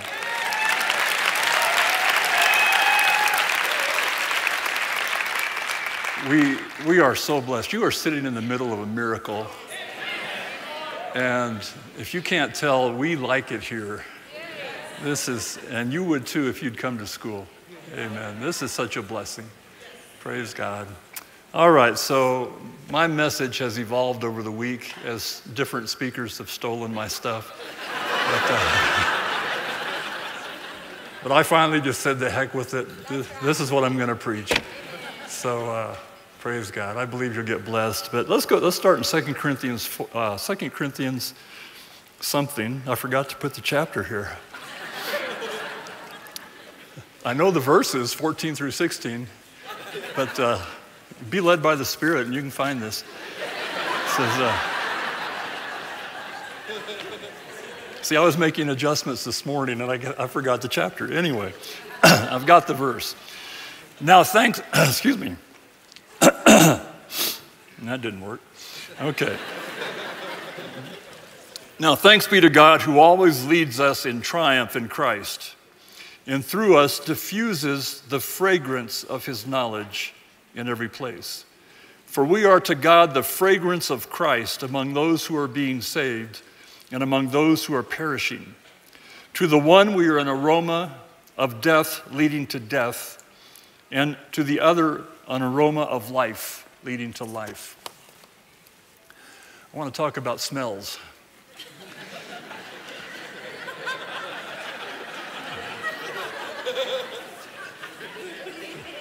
You think I'm kidding? I want to talk about the aroma of life versus the stench of death. And I want to help us distinguish between those smells. Amen. I remember once when I was in Boy Scouts, we lived in Southern California, and I went to a summer camp up in the mountains somewhere in Southern California. And did a week of whatever Boy Scouts do, you know, all the camping merit badges, all the running around, and campfires and cooking and all of this stuff. So after a week, my parents drove up to get me. And I got in the car, and within a minute, they both said, "Barry, my goodness, you stink." What in the world, didn't you bathe the whole week? And I said, "Well, no, I didn't need to. I don't smell anything. I mean, I think it's great. What's up?" And they say, "No, man, you smell, you stink." And I thought, well, you know, thanks a lot. But I didn't know I smelled because I had become used to it. But they knew I smelled because they weren't of that environment. We went camping once. This is many years later. I was probably 18, 19. We went on a church camp while I was in college and went camping out. And one guy wandered off in the woods at night.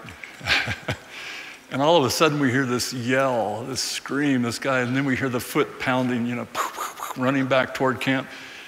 And what happened? What happened? He got sprayed by a skunk. It's down in Texas. And of course, he was not allowed in his tent and had to sleep on a cement picnic table all by himself, several campgrounds away. Of course, he knew he stunk, but so did everybody within about a mile. That was powerful, but a good illustration. Sometimes you stink and you don't know it, but everybody around you knows it.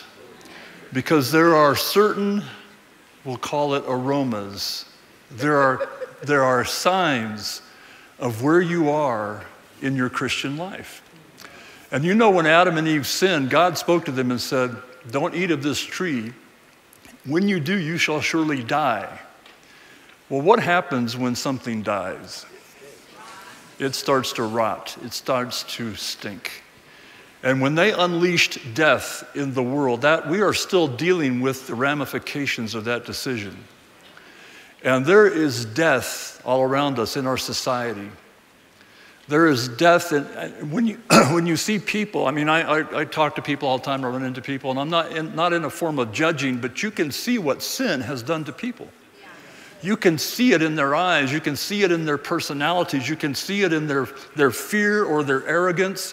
You can see all kinds of signs of what sin has done. And I'm not necessarily saying their own sin, but just the sin that permeates the world in which we live.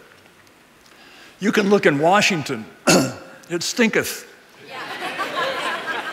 It's full of death. Excuse my throat. I can't turn this off because they've got me automatically on. But anyway, if I have to clear my throat, please forgive me.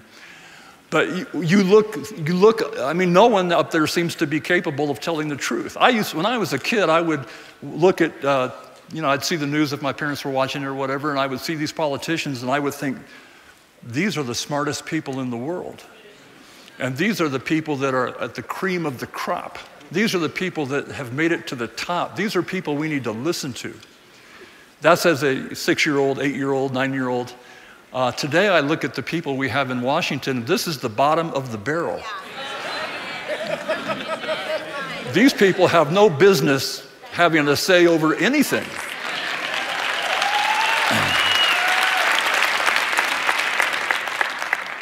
And I'm going to say this a number of times, but they stink. There is an aroma of death, a stench of death from people that lie, people that are incredibly immoral, people that are stealing your money, people that are looking for any way to scam you. There's a stench of death.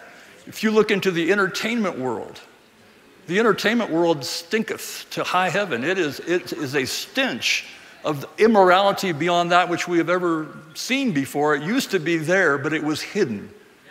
My wife sometimes reads books about old-time movie stars, and she finds out they were just like modern movie stars. It was just hidden. It was the same stench. But we have that, and we pipe that, as Andrew said, we pipe that into our homes. And we pay to have them stink up our homes with that filth. That's the stench of death. When God told Adam and Eve, you shall surely die. There is something that has taken place in the world over the last several thousand years that is getting worse and worse and worse. And when people say, Barry, don't you think things are getting better? No, I don't. Technology does not mean things are getting better. The morality is getting worse. And I see what sin has done to people. I see how their lives have become twisted, and they don't even know it.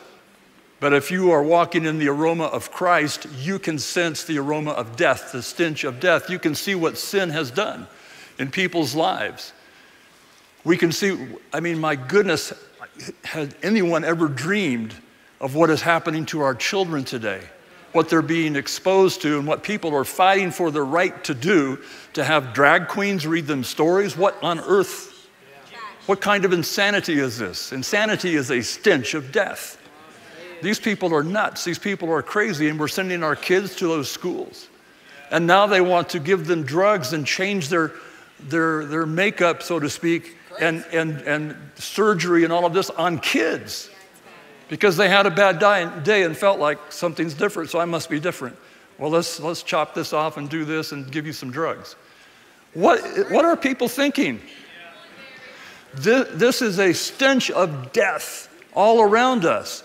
And then we bring it into the church. And we begin to make excuses for the death that is around us. And really, what really pushes my buttons are those that make theology to accommodate it. And churches now are debating whether or not they should have gay marriages and gay priests and gay pastors and gay this and gay that. And I'm thinking, I smell it. Why don't you smell it? What happened to your sense of spiritual smell? This is the stench of death. This is incredible. And then we get to do theologies that accommodate defeat. And we have theologies that, well, you know, God is in control. That's death. It stinks. We have theologies about, well, whatever will be, will be.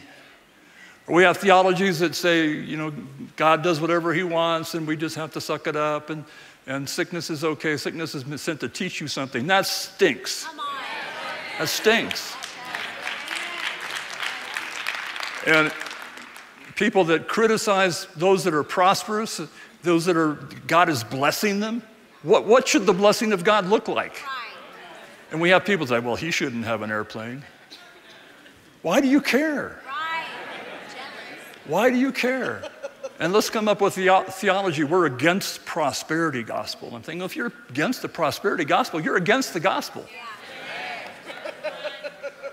Because it's all about increase. God is all about life. He's all about increase. He's all about blessing. And all we see in many churches, they say, well, signs and wonders have passed away and miracles have passed away. In your church, yeah, but not here.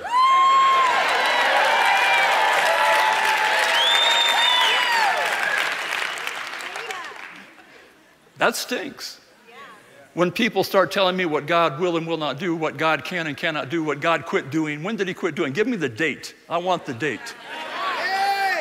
When did he quit doing it?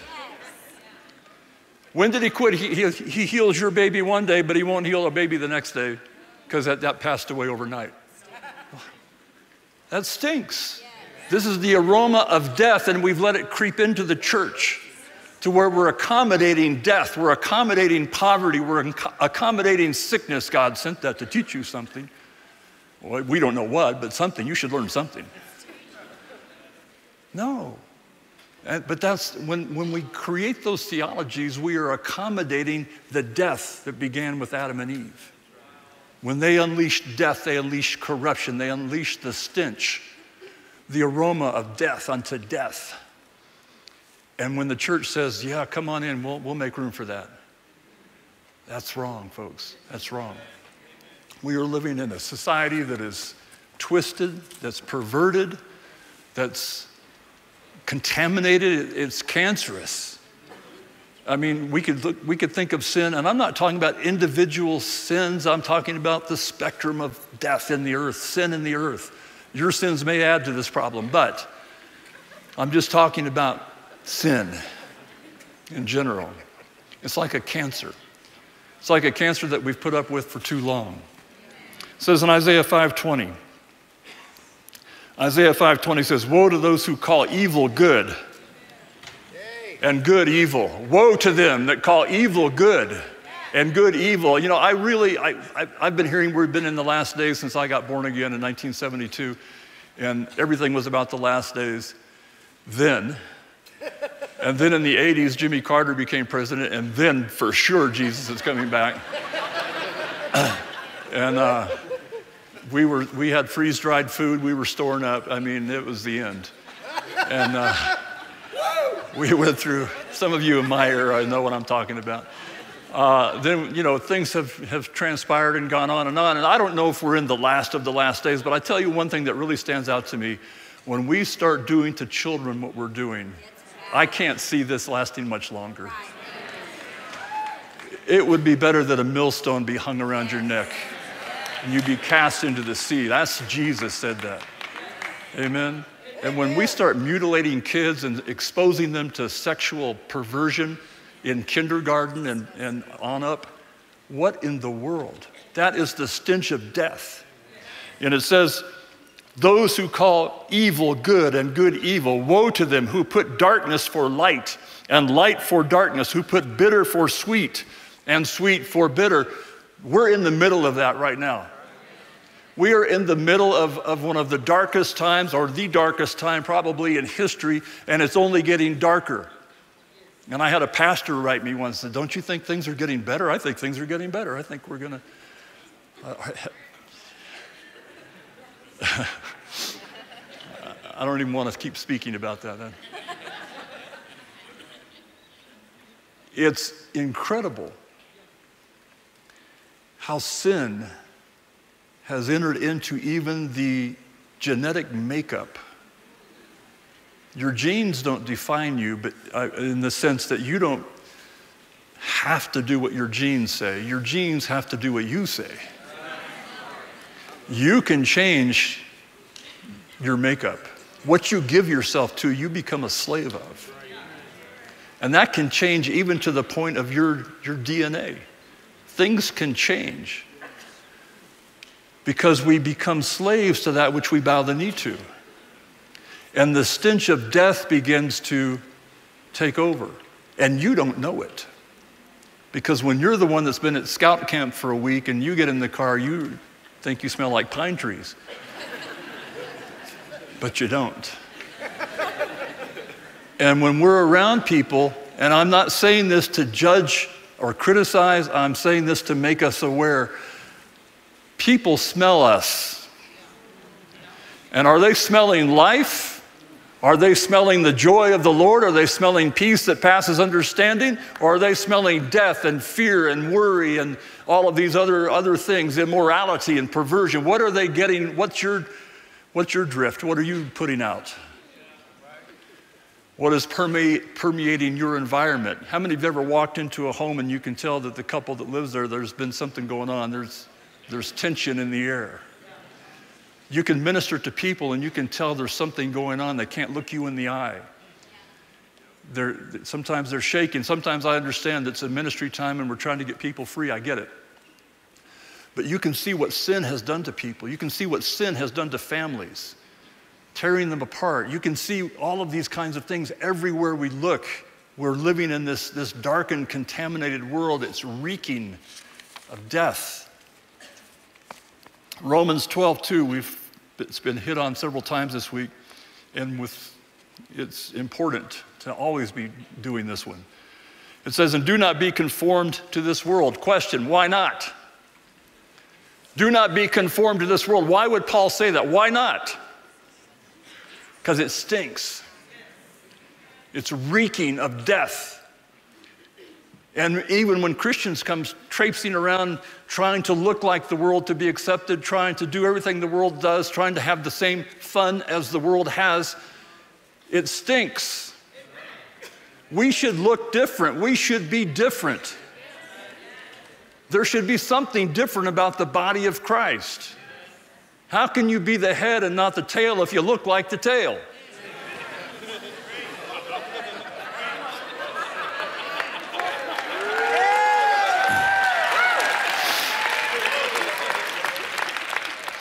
Do not be conformed to this world, but be transformed by the renewing of your mind, that you may prove what is that good and acceptable and perfect will of God. In other words, that which perhaps you have been conformed to is not the perfect and good and acceptable will of God.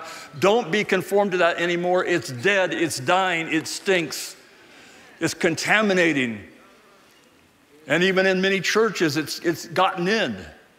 And they're making room for it. They're making theologies to accommodate it. And people don't care anymore. What if people fell down dead in your church from being exposed for the lies they're telling? That happened in the first church. I don't hear that happening very much anymore. Why? Because they stink. They lied to the Holy Spirit. Dead. That's a different environment. I was talking in class last week, I guess, about this maybe, and hey, Mom, Dad, how was church today? It's awesome. 2 people got slain in the Holy Spirit.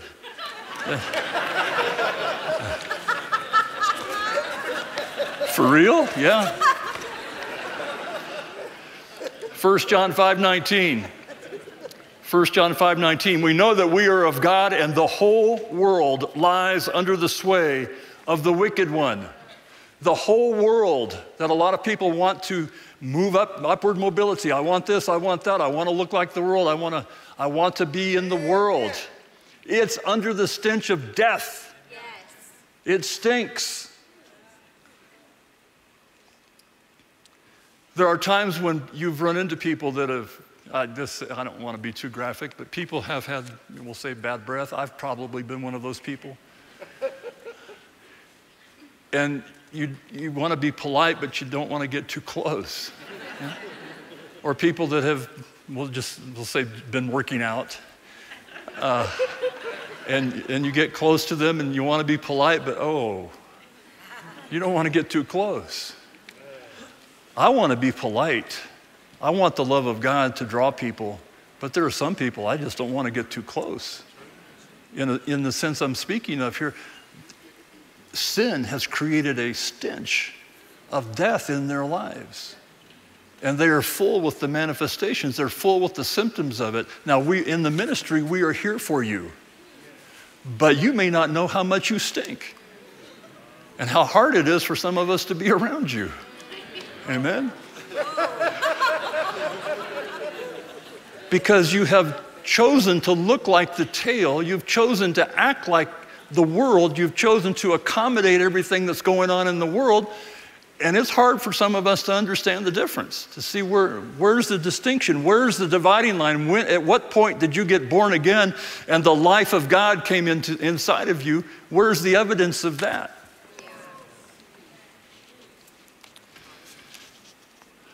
Anybody still with me?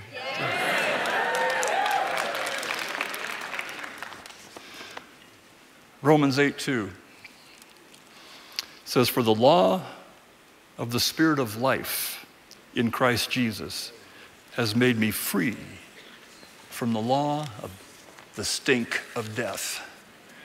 The law of the Spirit of life in Christ Jesus. I want to talk to you about our redemption and what it means and what it should mean for each of us and in our lives. The law of the Spirit of life in Christ Jesus.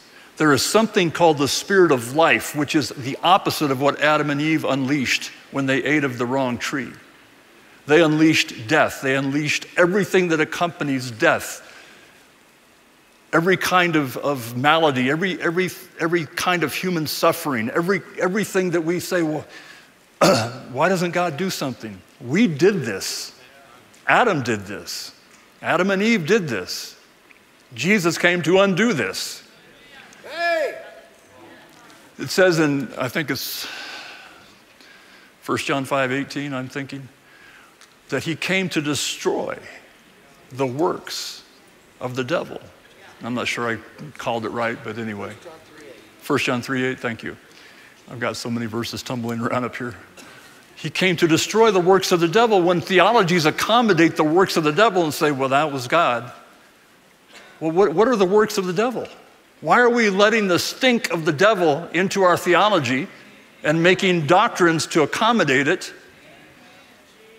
What did he come to destroy? The works of the devil. Well, then there must be a devil. And he must have some works. Amen? And they must be worthy of destruction. And Jesus came to destroy them. Is that right? Amen. So why are we letting it in the church? Why are we making doctrines to make everybody feel good? It stinks. It stinks. Now, I'm not against the people, but I'm against the stink. And we need to be aware, if we're going to set people free, the law of the Spirit of life in Christ Jesus has set us free. Well, then we should be starting to smell better. Amen? There should be something inside of us of the excellence of God, the integrity of God, the love of God, the purpose of God, the vision, the dream of God. These things should be coming alive within us, and the stink of the past should be leaving. We shouldn't be saying, and this, let's do that and this. Let's make sure everybody likes us. No, maybe it's age, I don't know, but I don't care if anybody likes me. I hear people say that all the time. Well, I'm old enough now to say what I think. You know, well, maybe I've gotten there. But I am so focused in on the Spirit of life in Christ Jesus that I don't want anything to do with the stink of death. I don't want to have to try and accommodate anybody in that arena. I love you, I want to help you, I want to minister to you, but I don't want to be like you. I got set free from that. As Jesse Duplantis says, what else in the world do you want to do? What else like the world do you want to be?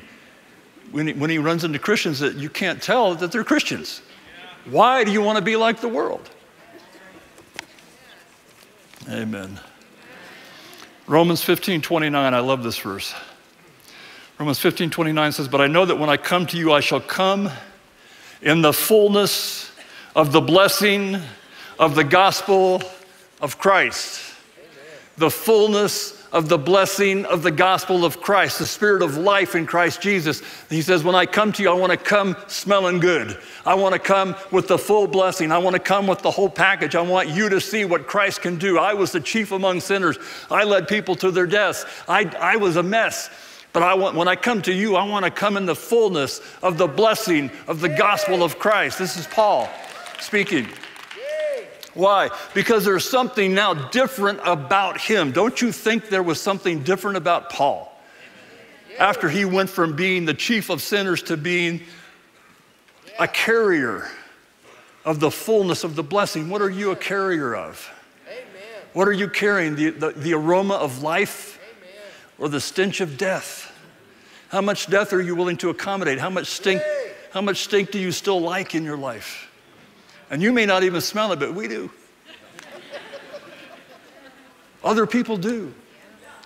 We have so many people that are still being twisted by sin, perverted by sin, And some theologies are telling them, it's okay. We love you anyway. Yeah, we love you, but come on, let's get transformed.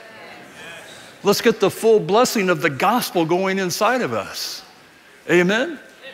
As Andrew mentioned, I had a life and death thing 3 years ago. Actually, it was at this conference the day after I spoke at this thing. It was a Zoom or live stream because of COVID. And the day after that, I got the phone call that I was about to die and because of a blood test and a tumor and the whole thing. I won't go through the whole story.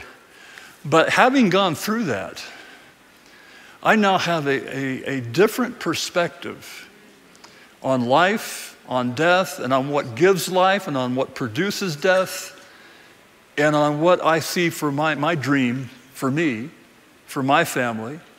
Things are just different now. I perhaps was too tolerant of some things. I can look back now and I can smell some things I didn't smell at the time. I was too tolerant of different things. And now I look back and I think, those things that stinks. I don't want to stink. When I'm in ministry, when I'm on the platform, when I'm in class, whatever I'm doing, I want people to see life. I want them to see the joy of the Lord. You may not think you see it right now, but it's in there. But I'm on a mission right now, okay? We'll laugh later. But I want people to see love. I want people to see compassion. I want people to see Jesus in me. And I can't be playing around with the dead stuff of the world and come and bring you Jesus. I can't do it. It stinks. It's the wrong aroma. Galatians, let's talk about our redemption. Galatians 3:13. Christ has redeemed us from the curse of the law, having become a curse for us, for it is written, cursed is everyone who hangs on a tree. I'm going to go through several things here that Jesus did for us that need to become rooted into our very core being. That Jesus became a curse for you. He took the stink of sin and death on himself. He became it so that you didn't have to live there anymore. You can be free from that.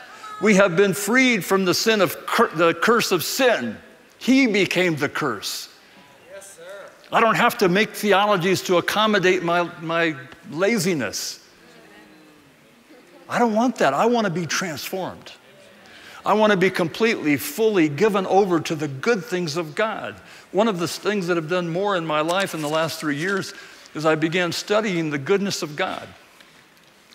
And I've said this many times now in class and other places, but that study of God's goodness did more for my faith than studying faith. Because I recognize my source on a deeper level than ever before and how good he is. And it says in Psalms, his paths drip with abundance. Oh, taste and see that the Lord is good. And I have hundreds of those kinds of scriptures marked in my Bible. And I go back and I read them over and over because the goodness of God is what gets my faith going. I used to study faith. I still like to teach and study faith, but with a different look at it now. Faith is a symptom. It's not a subject, it's a symptom of your walk with God, of your fellowship with God, of you knowing who he is. Faith smells good. That's a sweet aroma of trusting God. Amen. He became the curse for you. In Colossians 1:13, he has delivered us from the power of the stink. He has delivered us from the power of darkness and conveyed us into the kingdom of the Son of his love. People, now I'm sorry here. You gotta love me, it's biblical. People run around trying to get delivered. What did that verse just say? Do we believe the Bible or not? See, one of the ways to get your smell better is to start believing what the Word says. He has delivered us from the power of darkness. Why do you keep trying to get delivered? What you need is the truth to set you free. You need to get into the Word of God and let the truth set you free. You've been delivered. Everything that was against you got nailed to the cross. And because of that, he spoiled principalities and powers. The only thing that can be against you is what you allow to be against you. But if you would receive the truth and decide you want to be the head and the tail, not just theologically, but in reality, you want to be the head and not the tail, get a hold of the truth. It will set you free. You have been delivered from the power of darkness. When people try to accommodate and they talk about generational curses, I'm just pushing my own buttons here. Generational curses. Good grief, didn't Jesus we just read he became the curse for us. And we are under what now? Generational blessings.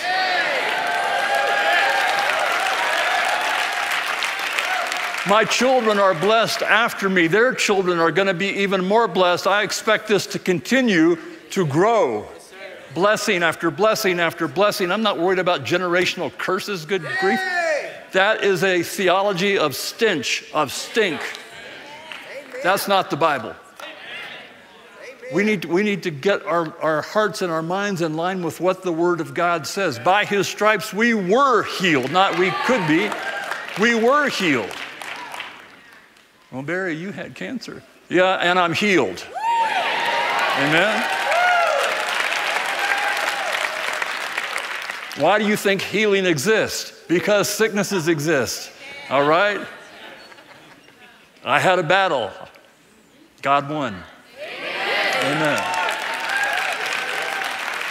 But it's because I know that by His stripes I was healed. I am healed.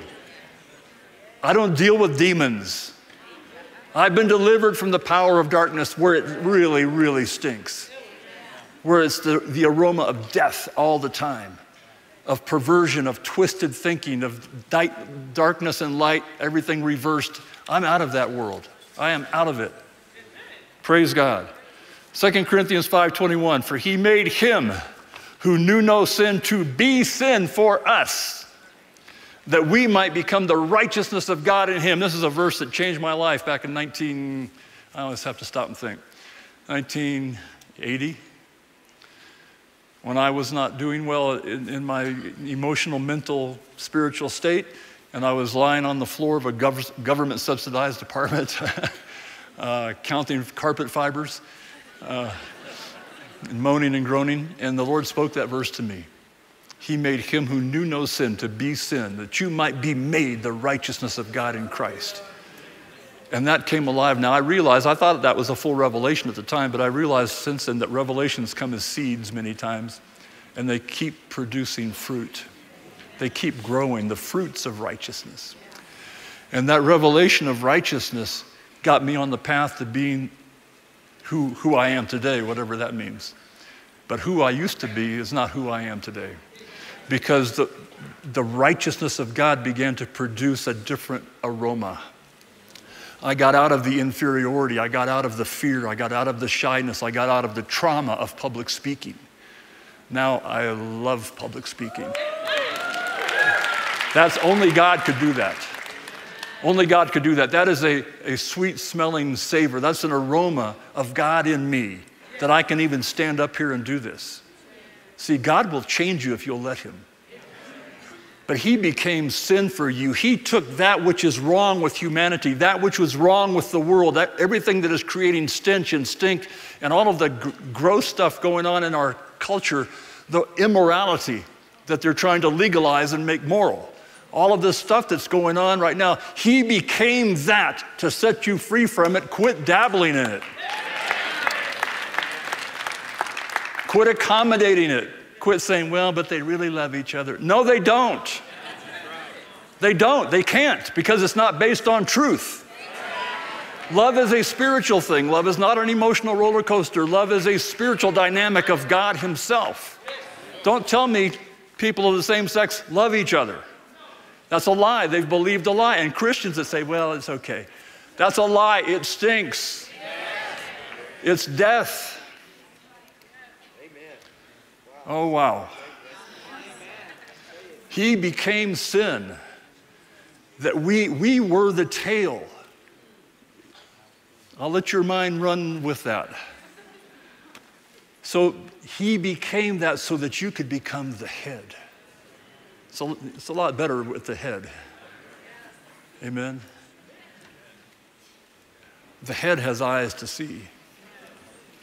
The head can speak. The head can smell. The head can hear God. The tail can't do any of that. The tail has another function. He became sin for you so that you could be free to have God live inside of you, and that you could emanate the sweet savor of Christ, and that you could have the joy of the Lord, that you could have peace, that you could be a vessel of love. He shed his love abroad in your heart by the Holy Spirit. God poured himself into each and every one of us, and how are we treating that? How are we treating that? Man, but I want my friends to like me. Why? They're dead. They stink. How can you help them if you're just like them? What difference can they see in you? Oh, Joe, he's a Christian now, but he still hangs out with us. Well, in what sense does he hang out with you? Is he still doing the same stuff, or is he witnessing to you? All right? Are y'all following me here? Amen. He became sin. Well, what happened when you become sin? If he became sin so that we might be made righteous, then there are some effects to that. It says in Psalm 103, verses 3 and 4, who forgives all your iniquities. How many of you would say, yeah, that's me? Okay. About 20 of you, okay. Who heals all your diseases. How many would say, that's me? See, when you deal with the root, sin, you've dealt with the fruit, sickness. It has no more authority. My son, your sins are forgiven you. Take up your pallet and go. If you deal with the root, you've dealt with the fruit. See, this is what's happened, is that that's life. That smells like life. And the Pharisees are sitting there criticizing Jesus. That's death. Criticism. Complaining, complaining and gossip, you're working for the accuser of the brethren. Everything, if it's not just exactly the way you want it, you criticize. I did a message, when was it, last fall in healing school, about the words of your heart. I forget what we called it, but it's not always what you say out loud that means anything. It's what you say after you're alone. The words of your heart. That's what you really believe.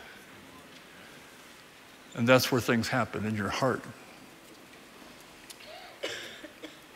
Sickness is a part of the curse. I'm starting to get to my punchline here. Sickness is a part of the curse. Say with me, I refuse to be under the curse. Let's say it. I refuse to be under the curse. I'm not going to stink like that anymore. No, you don't have to say that. We'll be here all day, which is not a bad idea.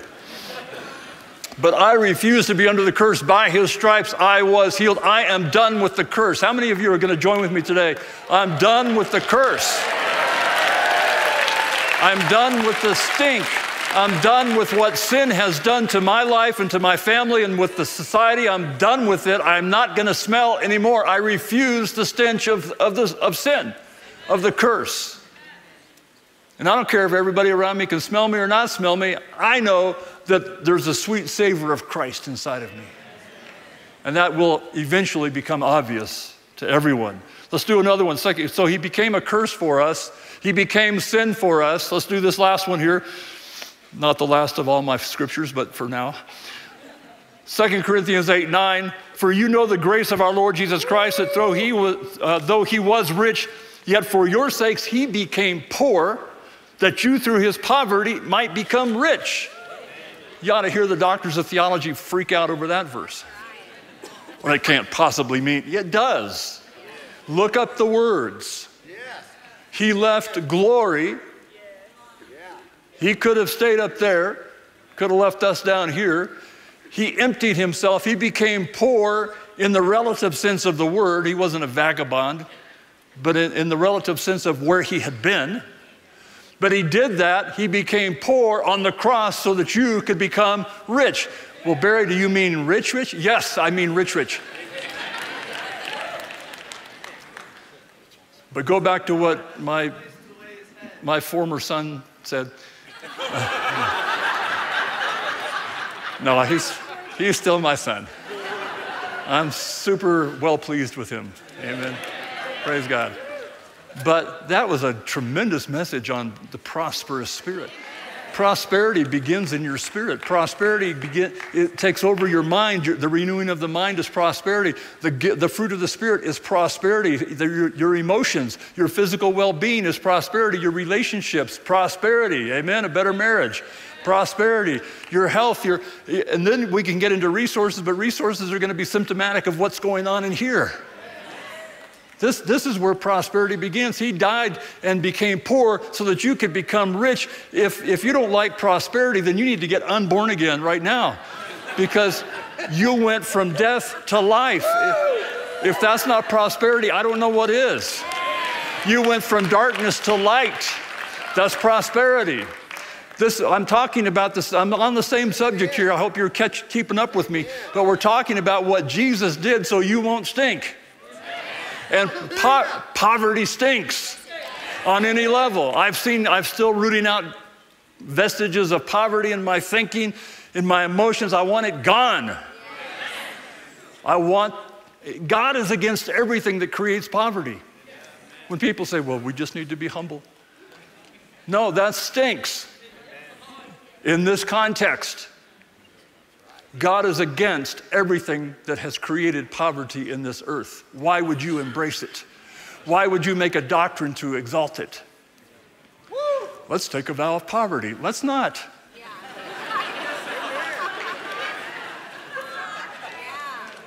God is against sin. Sin caused poverty in the beginning. God is against ignorance. My people are destroyed for lack of knowledge. Ignorance causes poverty. God is against laziness. Go to Proverbs 6, the sluggard. God is against laziness. God is against injustice. Governments are the root cause of much poverty in the world because they are unjust. They are not doing what God called them to do. And just because, well, what about the children in these countries? God is against that. But me being poor doesn't help them. God is against poverty everywhere. Injustice causes poverty. Sickness causes poverty. God's against sickness. I've given you 5 things right there that God is against, and people say, but I just want to be humble. No, you're not humble, you stink. You've allowed the aroma of death in you with small thinking, small vision, small dreams, if any, nothing. You just want you to make it just barely. And someday in glory, you'll hate glory because there's no poverty there.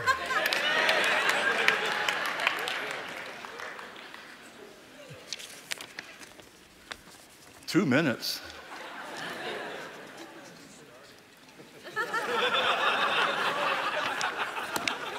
It's just Andrew and Carrie next, so it doesn't matter.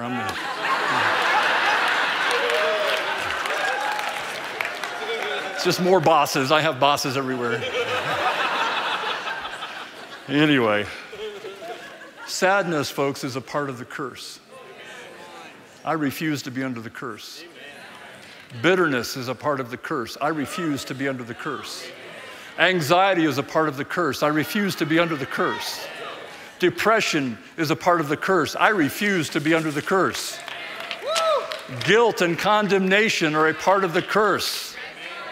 When Paul said, "Oh, wretched man that I am," that's self-condemnation. Who can set me free? The cross. There's a new smell on the other side of the cross.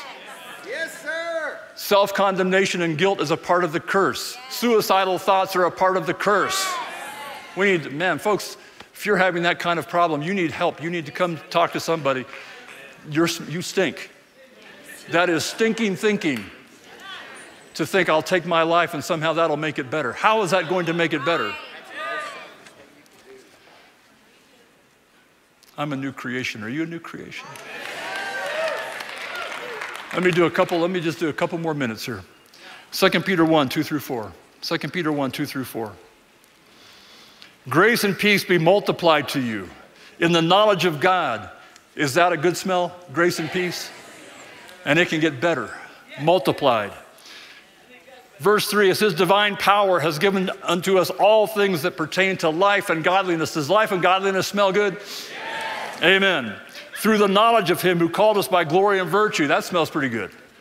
By which have been given to us exceedingly great and precious promises. That smells really good. Amen. That through these you may be partakers of the divine nature. Ooh, that really smells good. Listen to this. Having escaped the stink, the corruption. Don't be conformed to this world. Don't be conformed to that stench. Don't try to be accepted by everybody. Walk with God. Walk with God. The corruption that is in the world through lust. John 10:10, the thief doesn't come except to steal, kill, and destroy. I have come. Jesus is putting himself in opposition to something that is the condition of this earth. Stealing, killing, destroying, the stink of immorality, of perversion. And Jesus says, I have come that they might have life. How are we going to reach the world if we don't smell like life? If we're doing the same thing the world is doing, if we're trying to be accepted by the world. And then people criticize you, you preach on healing, you preach on prosperity, and all of a sudden everybody comes out, but what about Job?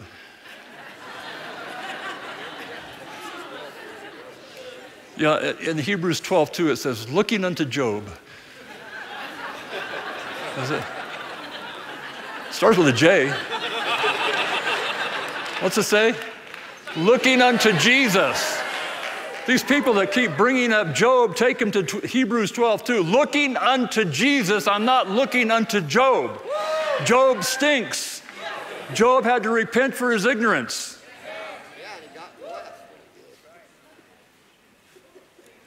Jesus has come to set us free. He's come to set you free from small thinking. He's come to set you free from your human emotions that have ruined relationships. He's come to set you free from bitterness. He's come to set you free from death on every level. He wants to heal you. He wants to bless you. He wants to prosper you. He's not out to get you. He's out to bless you. He is not the thief. God is not the thief. Any theology that says God is a thief, run. God is not your problem. The stench of this world is everywhere, but we have been graced with the aroma of life unto life.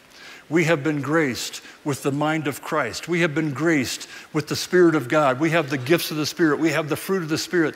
We have the blood of Jesus. We have the name of Jesus. We have everything we could possibly need. All the promises we just read to deliver us from the corruption that is in this world through lust. We should be smelling good, folks. And if you're still trapped in something that is stinking, you may think nobody knows. God knows. He wants you free. And it could be the people around you know. I was going to say, look at your neighbor and say, but I won't do that.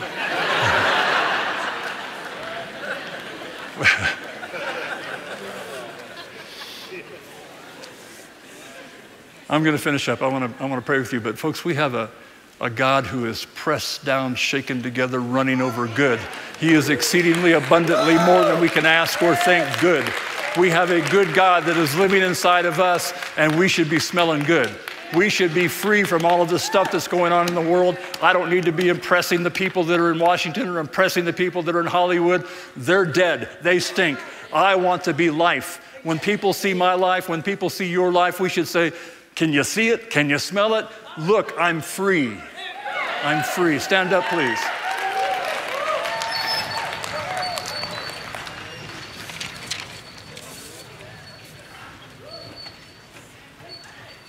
Amen. Praise God. Father, we declare we are free. We are free from the curse. We are free from every little sub-curse, every little tiny curse, all the curses. We are free in the name of Jesus from the stink of the curse, from the stink of sin. We declare ourselves free. You are the greater one who lives in us. We are free from the power of sin. We are free from the power of sickness. We are free from the power of poverty. We are free from the power of small thinking. We are free from the power of fear. We are free from the power of dead dreams. We have living dreams. Praise God, you live in us. and you want to give us whatever our heart desires. Father, we are alive to you. You are alive in us. You are the creator of all things. You live in us right now. And you are wanting to burst out and change the aroma of our lives. And Father, we declare that is what we're going to walk in. We're walking in a new smell, the smell of life. In the name of Jesus, we give you all the praise and glory in Jesus' name. Amen and amen. Thank you.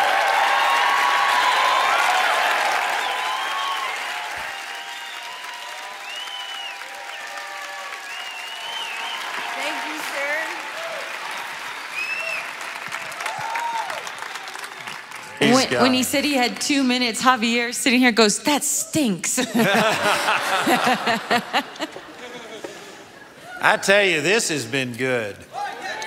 It has been good. I just praise God for all the good things he's done. Let me just real quickly say thanks to everybody who's made this happen. Mike and Carrie are over all of our Charis and over all of these things. But man, there has been an army of people working day and night. And just thanks to everybody.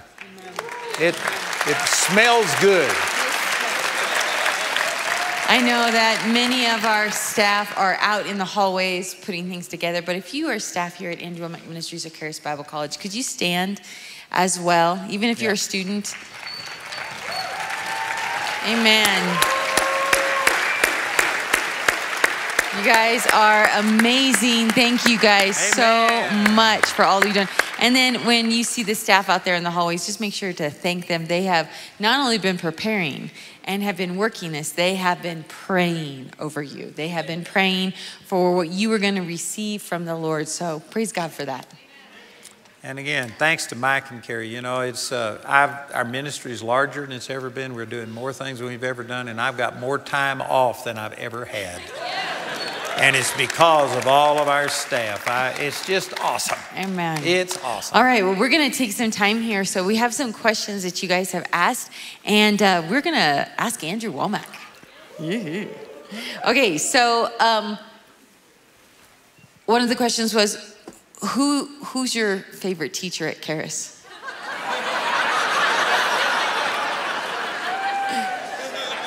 I can't answer that. I love them all. And you know, this is one of the things that makes our ministry, I think, unique, or not unique, but good, is the fact that every single person contributes something. And if we were all like me, this would be a very boring school. And so we all together, we fit. And so honestly, I love them all. Amen. I hadn't got a favorite. I love all of them. Amen.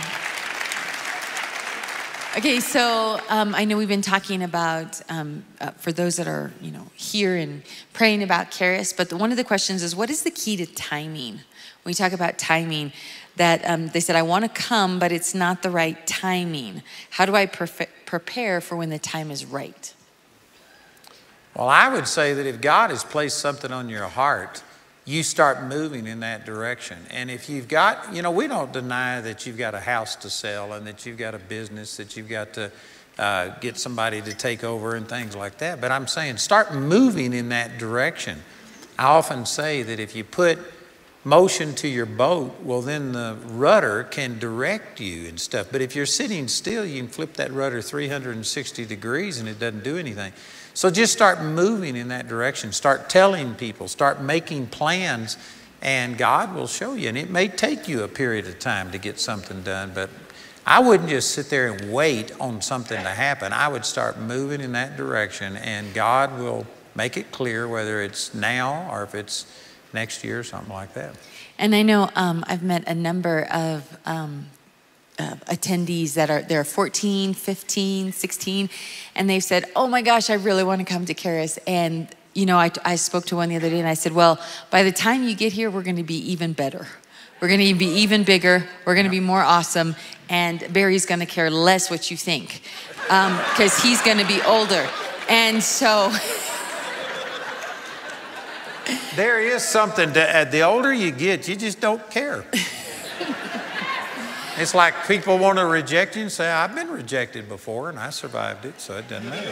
Amen. And for young people, you can get such an identity in Christ that you also just don't care what people think. Amen. But for our youngsters in the room, can I just tell you, we have so many things that could prepare you for when it is the right time. I know some of you are finishing high school. We've got our Charis University series. We got Relationship University. We got Healing University. We're just almost finished with Leadership University, plus all of the biblical worldviews. I would encourage you, in the next couple of years that you are finishing up high school, put that stuff inside of you. If you could put those things inside of you before you come here, you will be white hot, on fire, focused, be some of our youngest, best on fire students we've ever had. If you would make the commitment to not wait 2 or 3 years to sow into your relationship with God, but do it now. Amen? Amen. Okay, so one of the questions is, my spouse is fine with me coming to school, but doesn't want to attend himself. I really want us to do this together. How do I convince him it's important?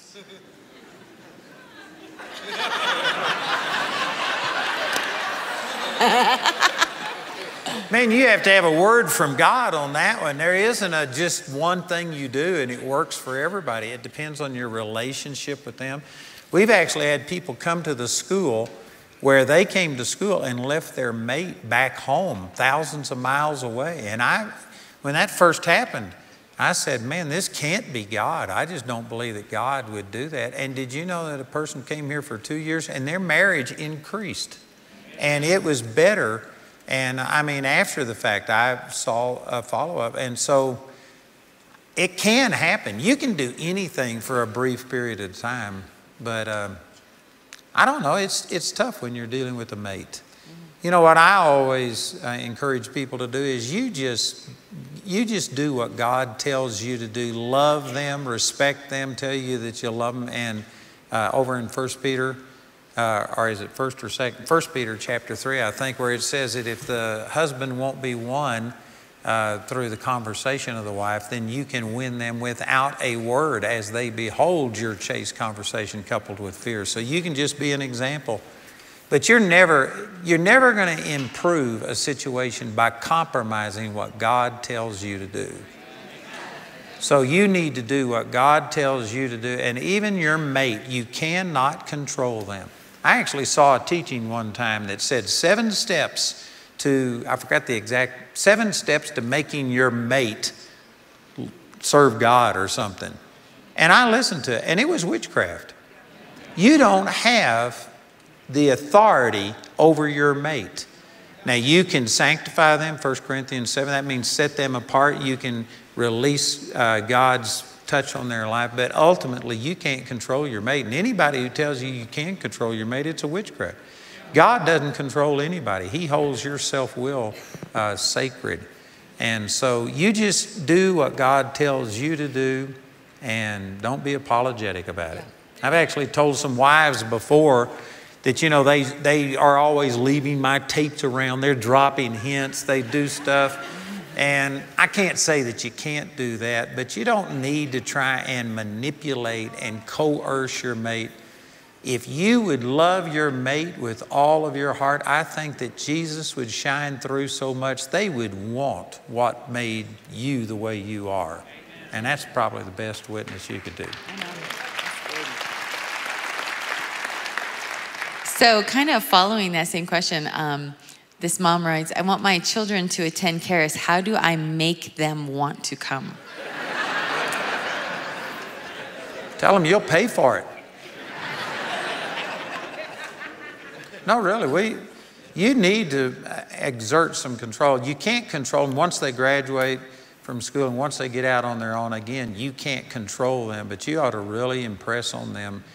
I tell you, our school systems are just, they're bad. They're bad. And I know some people say, but there's Christians in there and they're believing God and trying to make it better. That's like saying that band on the Titanic was really good. Just because there's some Christians in there that are doing the best they can, I tell you, our school system is corrupt. And for you to send your kids there is nearly criminal. I mean, it's bad. You need to do something different. So I would encourage your kids to come to here, even if they have to go to a secular school because they've got to get some kind of a degree that we don't offer in order to fulfill what God called them to do. They ought to come here first and get grounded, because the statistics are that like 80% or more of Christian youth renounce their faith after the first year of college. It is toxic. It stinketh. Amen. And if you go around something like that, you're going to stink. So I'd just encourage them. So many of our first-year students, can I have our first-year students give out a shout? All right. So we have some first-year students that have asked me, I've changed so much in first year. Should I come to second year? I mean, I've changed already so much. Should I come back? So second year, what would you say?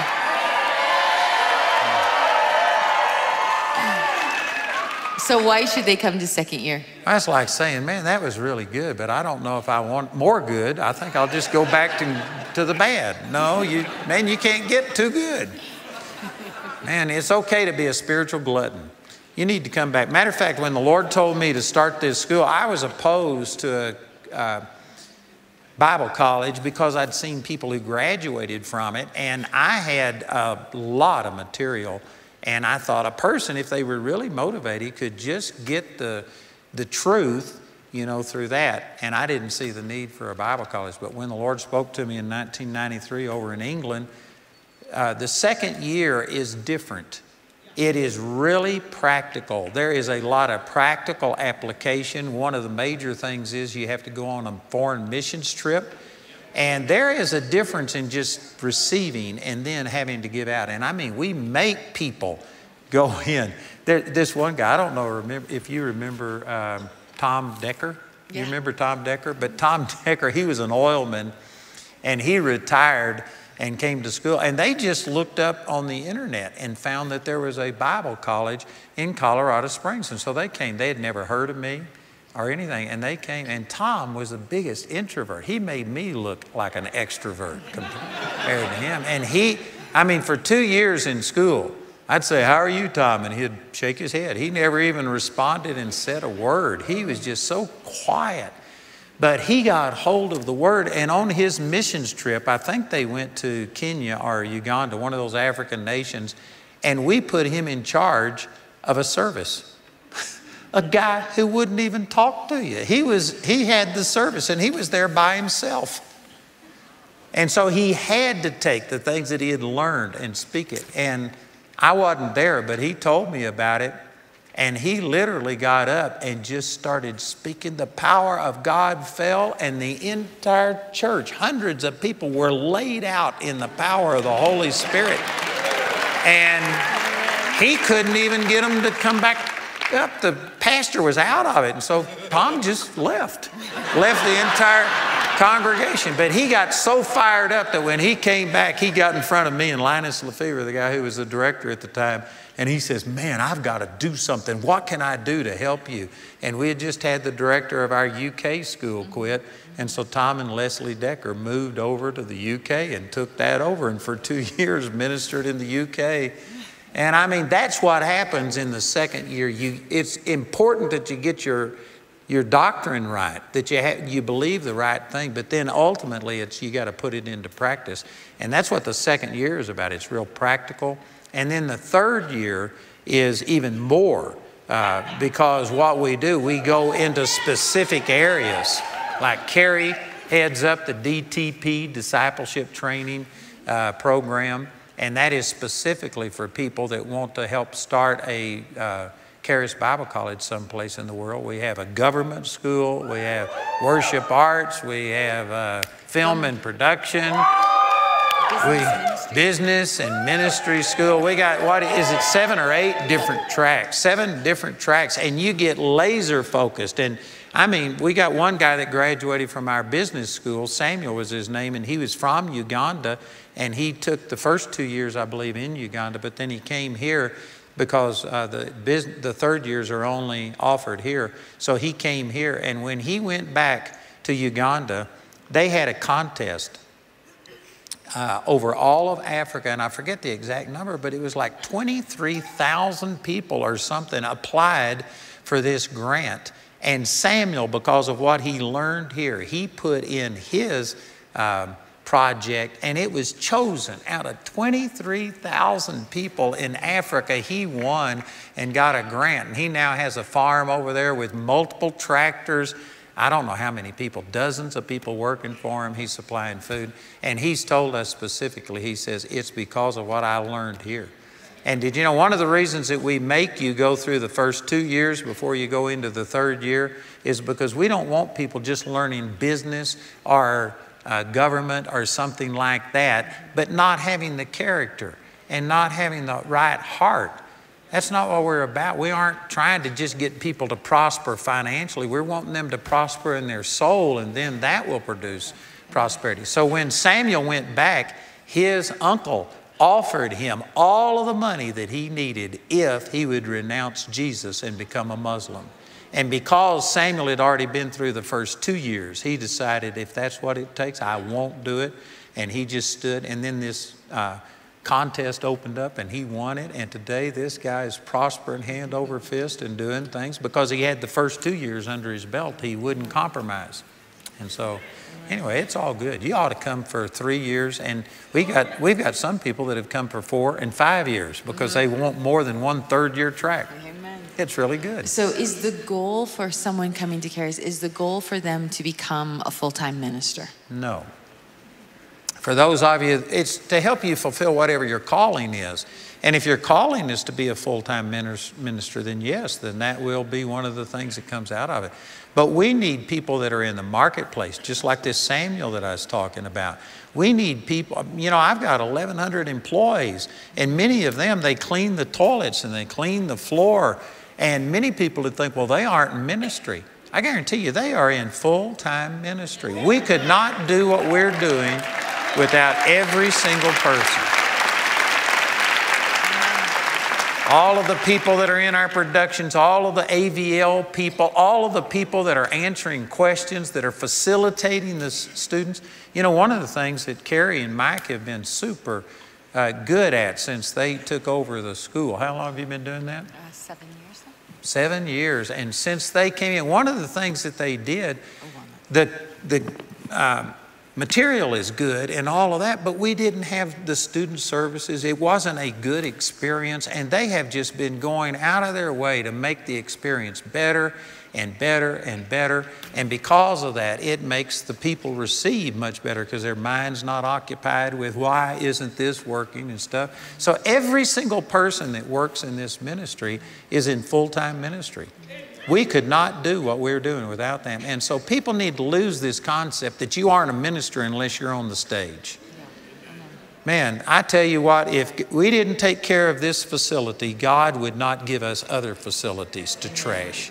I believe that how you steward something is directly related to how God will increase you. And we try and do everything we do with excellence. And the people that are cleaning the toilets and cleaning the floors, this is just as important as everything. And we try and instill that in people. So God, it'll make you a better husband. It'll make you a better wife. It'll make you a better parent. It'll make you a better person working in a business. It'll just change your life. There's nothing that you do that this wouldn't help you do it better. And we need people in every one of those areas. Well, what if someone doesn't know what they're called to? How about you answering some questions? I can answer, but you know, Carrie, man, Mike and Carrie are just doing a wonderful job. And what would you say? I should have asked an easier one. No. Well, I think that the thing is that you won't know who God made you to be until you know who God is within you. Amen. And so that's why there's such an emphasis on find, then follow, then fulfill. You got to find out who you are. You got to find out how God made you. That's why so many of these lessons this week was about you getting the word. And that's for even current students, you know, because sometimes people come to me even in second and third and you're like, I still don't know what God wants me to do. You just keep pressing in and falling in love with Jesus. And then what happens is your fragrance is going to continue to open up doors. And so if you don't know the Lord, you don't know who he is within inside of you, then I guarantee you're constantly distracted with what you want to be and what God wants you to be, what you want to be, because you've never truly surrendered. And so I think that's one of the powerful things about being in the Word. You learn who you are. And then when you graduate, and so we always talk, Mike and I always talk about this, that when you graduate, we wish we didn't have to give you diplomas. Instead, I wish we could give you birth certificates. Amen. That's good. Because I'm telling you, you're just getting started. That's right. And so we have some students, you know, one of the questions is, you know, how old is too old to come to Charis? Well, you're never too old to follow the Lord. Amen. You're never too old to throw it all in and say, here I am, Lord, I belong to you. So we've had 70 and 80-year-old graduates that are now so productive in their life. They said the last 2 and 3 years since they've graduated, they've been more productive in the last 2 years than they were the decade before. Amen. And I'm just telling you, when you get into the Word, that's what it does. It causes a life to be birthed inside of you. You know, the thing that got me to seeking the Lord was trying to find out what God's call for my life was. And most of you have heard me say this, but Romans 12, 1 and 2 is what God spoke to me, and that's what changed my life. And one of the things he showed me through that was that God's will for my life is not being a minister. God's will for my life is to be a living sacrifice. And that's what it's all about. And then how he uses me once I'm yielded to him, that's actually secondary. That is not the main thing. So when you're talking about how do you find God's will is for you to be completely yielded to him. That's what Carrie was saying. And this is what Charis does. It shows you how much God loves you. It shows you who you are. It shows you what your potential is. And it helps you to become a living sacrifice.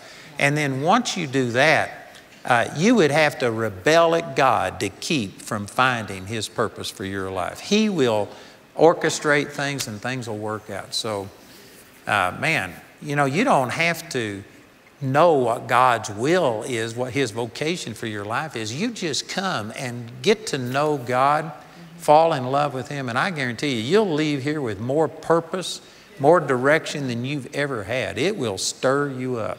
It's like, I think what the Word does is it just draws you back. It's like, you know, a bow and arrow when God's drawing you back and he's preparing and preparing and preparing your heart. There's lies that are falling off. You don't stink as much. Amen. There's all those things that happen. And then when it's time, again, that release, you're heading in the right direction. Do you know exactly all the details? No, but that's one of the joys of getting into the Word, is that you no longer have to know all the details. You no longer have to have the control of when and where and how much. You're just ready to be released into what God has for you, and you have faith and confidence that when you land, you're going to catch things on fire. Let me use this illustration. If those of you that are old enough to remember when you had film and you used to take a picture, what they did, they had emulsion that was on that film, and it had all of the different colors in there.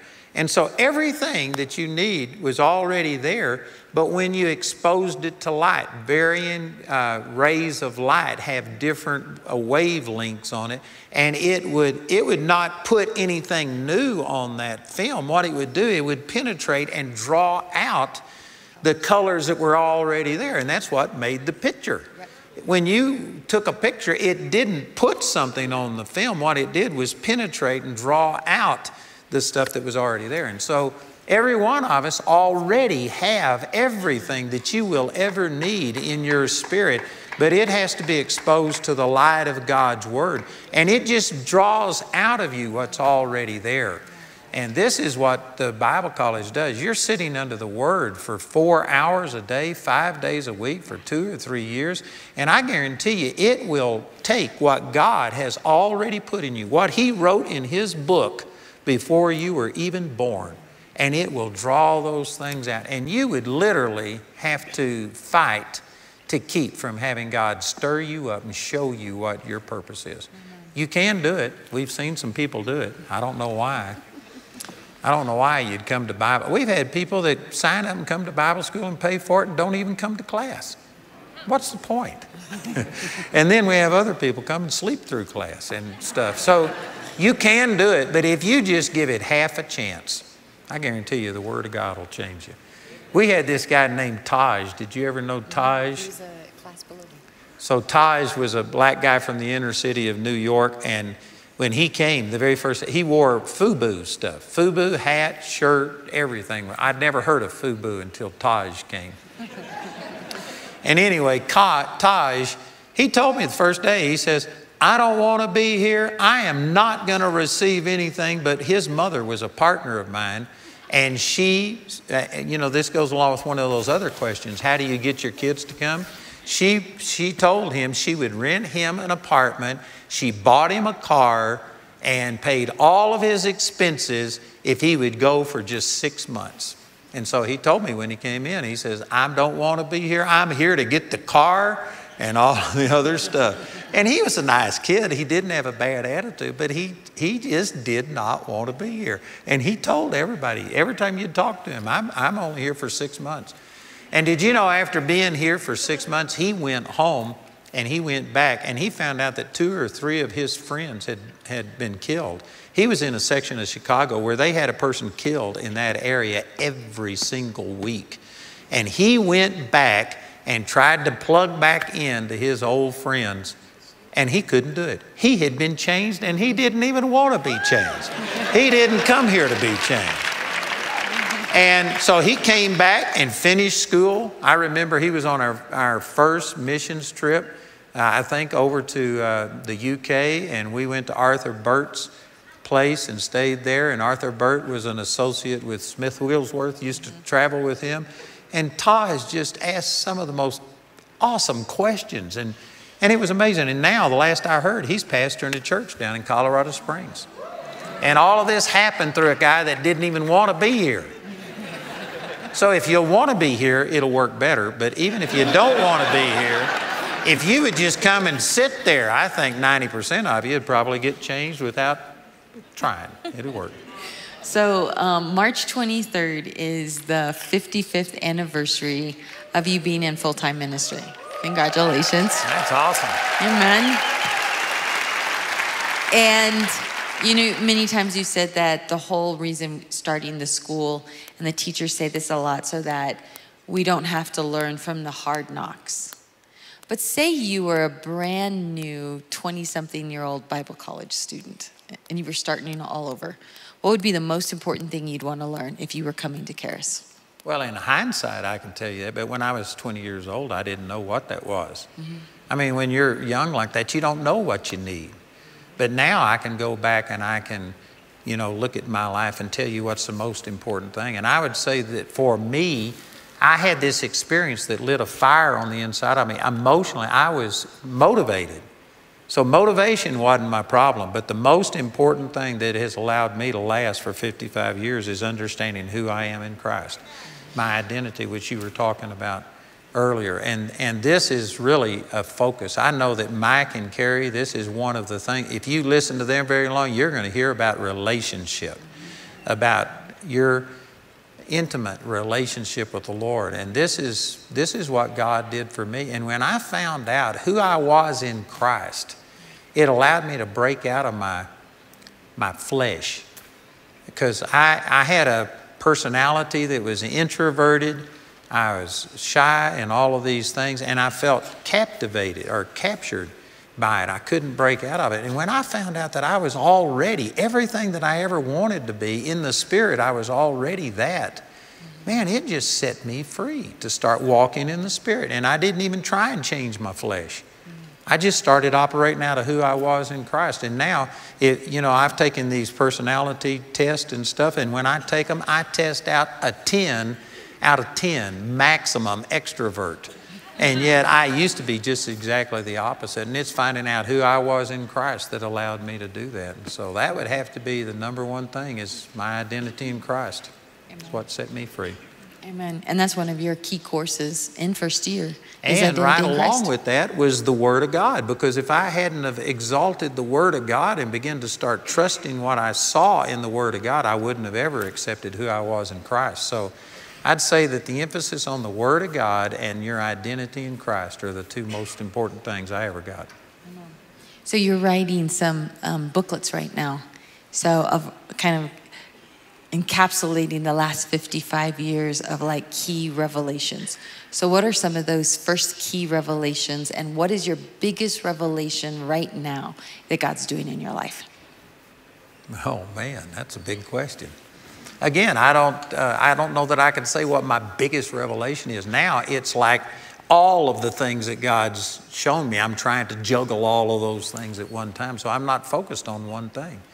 But Mike Pickett, we were in one of our executive team meetings, and I was saying, we need to do something to celebrate. This is major, and how could we get our partners and people to recognize this? And Mike's the one that came up with it. He says, why don't you start just talking about the major revelations that God has given you and share it with others? And so I was in Cancun 2 weeks ago, and I spent a whole week. I wrote about 30 pages of stuff, and it's still, I've got, I don't know how much, a lot more to go.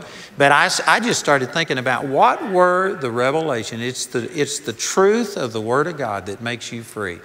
And so I actually went back 65 years to when I was 8 years old. And the first revelation that ever really hit me was about hell, because my pastor preached a sermon on hell. And it just shocked me. He was saying that good people don't go to heaven and bad people don't go to hell. It all depends on whether you accept Jesus. And there's going to be good people by the world's standards that go to hell. And there's going to be bad people by the world's standards that go to heaven because they accepted salvation. And that was important. But the thing that really got me, and this is something that I don't think most people who even speak out and try and counter lies and the unbelief that's in our world, most Christians that do that don't get specific enough to really drive the point home. They're apologetic. And so one of the things that this pastor did, he started naming names. He was naming people that I had heard of, 8 years old, people that, you know, were on shows, movies, people that were singers, people that were politicians, names that I knew. And he started calling their names. They're going to split hell wide open if they don't repent. Most people won't do stuff like that. But see, if he'd have just presented a general truth, that might have interested me. But when he started calling names of people that I just thought, no, they would never go to hell, boy, that got my attention. And so I didn't respond at church that day. But when I got home, I asked my dad, I said, man, what is this? And he began to explain to me and show that we were all born in sin. And I mean, my dad, the second revelation was he told me that it's not what you do. It's not the good go to heaven and the bad go to hell. It's whether or not you accept Jesus as your Savior. And he explained that to me. So my second revelation was about that it was all based on what Jesus did. And the only part I had to play was just to either believe and receive or doubt and do without. And when he shared that with me, I got born again right there in my bedroom with my dad praying for me. So those two revelations are what really started the whole thing. And then when I was 18 years old, I had become a religious Pharisee because I went to church and they basically were telling me that God will answer your prayers and love you and move in your life proportional to how holy you are. And so I determined I was going to be the holiest person that ever lived. And I mean, I've lived a holy life. I lived holier than anybody I knew. And I'm not saying that in a bad way. I'm just saying that I honestly tried serving God with everything I had. I'd have given up bubble gum if I'd have thought it pleased God. I'd have done anything. I was seeking God with my whole heart. But I began to start trusting in my goodness. And because I was doing better than anybody I knew, I honestly thought I was awesome. And I looked down my nose at other people. And what happened on March the 23rd, God showed me His glory. And, you know, compared to people, I might look good. But man, if you ever get a revelation of who God is, you'll repent in sackcloth and ashes. There's many scriptural examples that every time the glory of God was revealed, people just hated their own self-righteousness. Self-righteousness, I believe, is a worse sin than adultery, homosexuality, murder, than anything else. And I was totally self-righteous. And so when I saw that, that was really good for me. And I think this is why a lot of ministers don't make it, is because they don't have a knowledge of who they are without Christ. They see who they are in Christ, and man, that's essential, and I'm certainly supportive of that. But you need to balance both of these things. Isaiah chapter 59 verse 1 says, those of you that are seeking after righteousness, look to the rock from which you are hewn. That's Jesus. And look to the hole of the pit from which you are digged. You're supposed to be looking at both of those things. You need, you know, again, I'm saying this just to brag on Jesus, but look at the good things that Jesus has done. And man, I'm just so thrilled with what Jesus is doing. But I constantly remember that night, and I can guarantee you, without Jesus, I'm a big zero with the rim knocked off. I'm a nothing. And I think that really, really helps me to keep my feet planted on the ground and give God the glory and stuff. And so anyway, we could just keep going and going and going and going. And I've now got about 15 or 20 of those revelations like that that have shaped my life, and I've probably got 30 or 40 to go. Amen. So which one's most important? All of them. There's not a day that goes by that I don't remember March the 23rd, 1968. And I remember that, man, I thought God was going to kill me when I saw how ungodly I was. And instead of killing me, He poured His love out on me. And man, I've never gotten over that. I have never gotten over that. I remember that every day of my life. Everybody needs to be able to look back and remember that it's God, just like this up here says, it's the Lord's doing, and it's marvelous in our eyes. And if you ever forget that and get to, you know, just focused on what's He showing you right now. Well, He's showing me things right now, but I'm going back to the very beginning. You got to keep all of those things in play at all times. I believe there's going to be revelations for those that are coming and those that are already here. There's key revelations that God is wanting to reveal to you that are just as life-giving and significant. I know for me, honestly, when I was in Bible school, the biggest revelation I got, and again, I grew up in Pastor Lawson's church. And so, you know, when he was up here yelling, oh, he really yelled when I was a little girl. He'd rip off his coat and run across the front row, spitting. It was amazing, okay? And you never fell asleep in church. But, you know, when he talked about, you know, I am blessed. I'm blessed coming in. I'm blessed going out. I'm blessed in my health. I'm blessed. I remember hearing that all my life growing up and hearing, you know, the finished work of the cross. But it was actually when I came to Bible school that I learned intimacy with God. I'd had this great relationship with God. I'd had this great, you know, dynamic of being in the Word. But it was during that time I got a revelation of what it meant to have relationship with Almighty God. And when you get those revelations, they stay with you for the rest of your life. And I just want to challenge you, you don't want to miss those revelations. You don't want to miss it. And so even for those of you that are already students, it's how you come to hear as well. You're coming expecting revelations that are going to change your life. And I've heard you, Carrie, talk about when you were in Russia.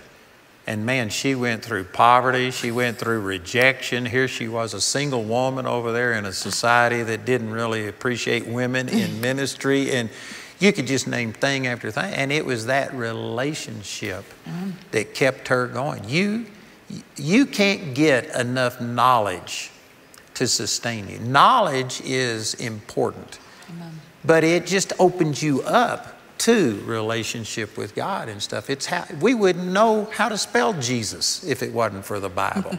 And so you need the knowledge, but this knowledge leads you to relationship with the Lord, and that's what you're talking about. And that's a strong point. I've heard Carrie minister many times, and she will always, always bring something out about relationship with God, because that's what it's all about. You know, 1 Corinthians 8:1 says, knowledge puffs up, or maybe it's 8:2, knowledge puffs up, but love edifies. Knowledge is essential. But if you just stop at knowledge, you're going to be nothing but a sounding brass and a tinkling cymbal. You need to have an intimate relationship with God. And we can't just impart it to you, but we're going to model it for you and tell you about it so often that if you're listening, I guarantee you it'll change your relationship.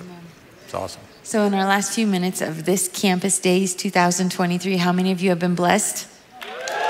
Amen. Thank you, Andrew, for answering these questions. But as we finish up, what would be your parting word? Parting word to those who are thinking about coming and to those who are already here, having placed themselves in this environment. You know, when Joseph, Pastor Lawson was talking about Joseph, and when Joseph finally revealed himself to his brethren, he told them to go back and get their father and all their families and come back. And then he says, and see that you fall not out by the way. These people had been against him. There was a possibility that they would go back and never come back. And he says, see that you don't fall out by the way. If God has spoken something to you, just see that you do it, regardless of what it costs you. And I can guarantee you that Satan is going to try and make you think that, man, the effort that it's going to take, and what about my finances and this? Just, if God has spoken something to you, do it. If it hair lips the devil, do it. Just do it. And this is an attitude that I have. Once I know that God has told me to do something, I'll do it. I don't care what the results are. And I know that some people say, well, that's easy for you to say. Well, it's really not easy for me to say. I've been through things where, honestly, when we started on television, God told me to go on television. And yet it was way beyond me. And we made commitments that if God didn't come through, our ministry would have been over in January of 2000. And I mean, I rolled the dice in a sense. I put everything I had into it. And if I hadn't heard from God, it would have totally destroyed the ministry. And I could name dozens and dozens and dozens of times like that. And so once God tells me to do something, I just do it. And I encourage you to do that.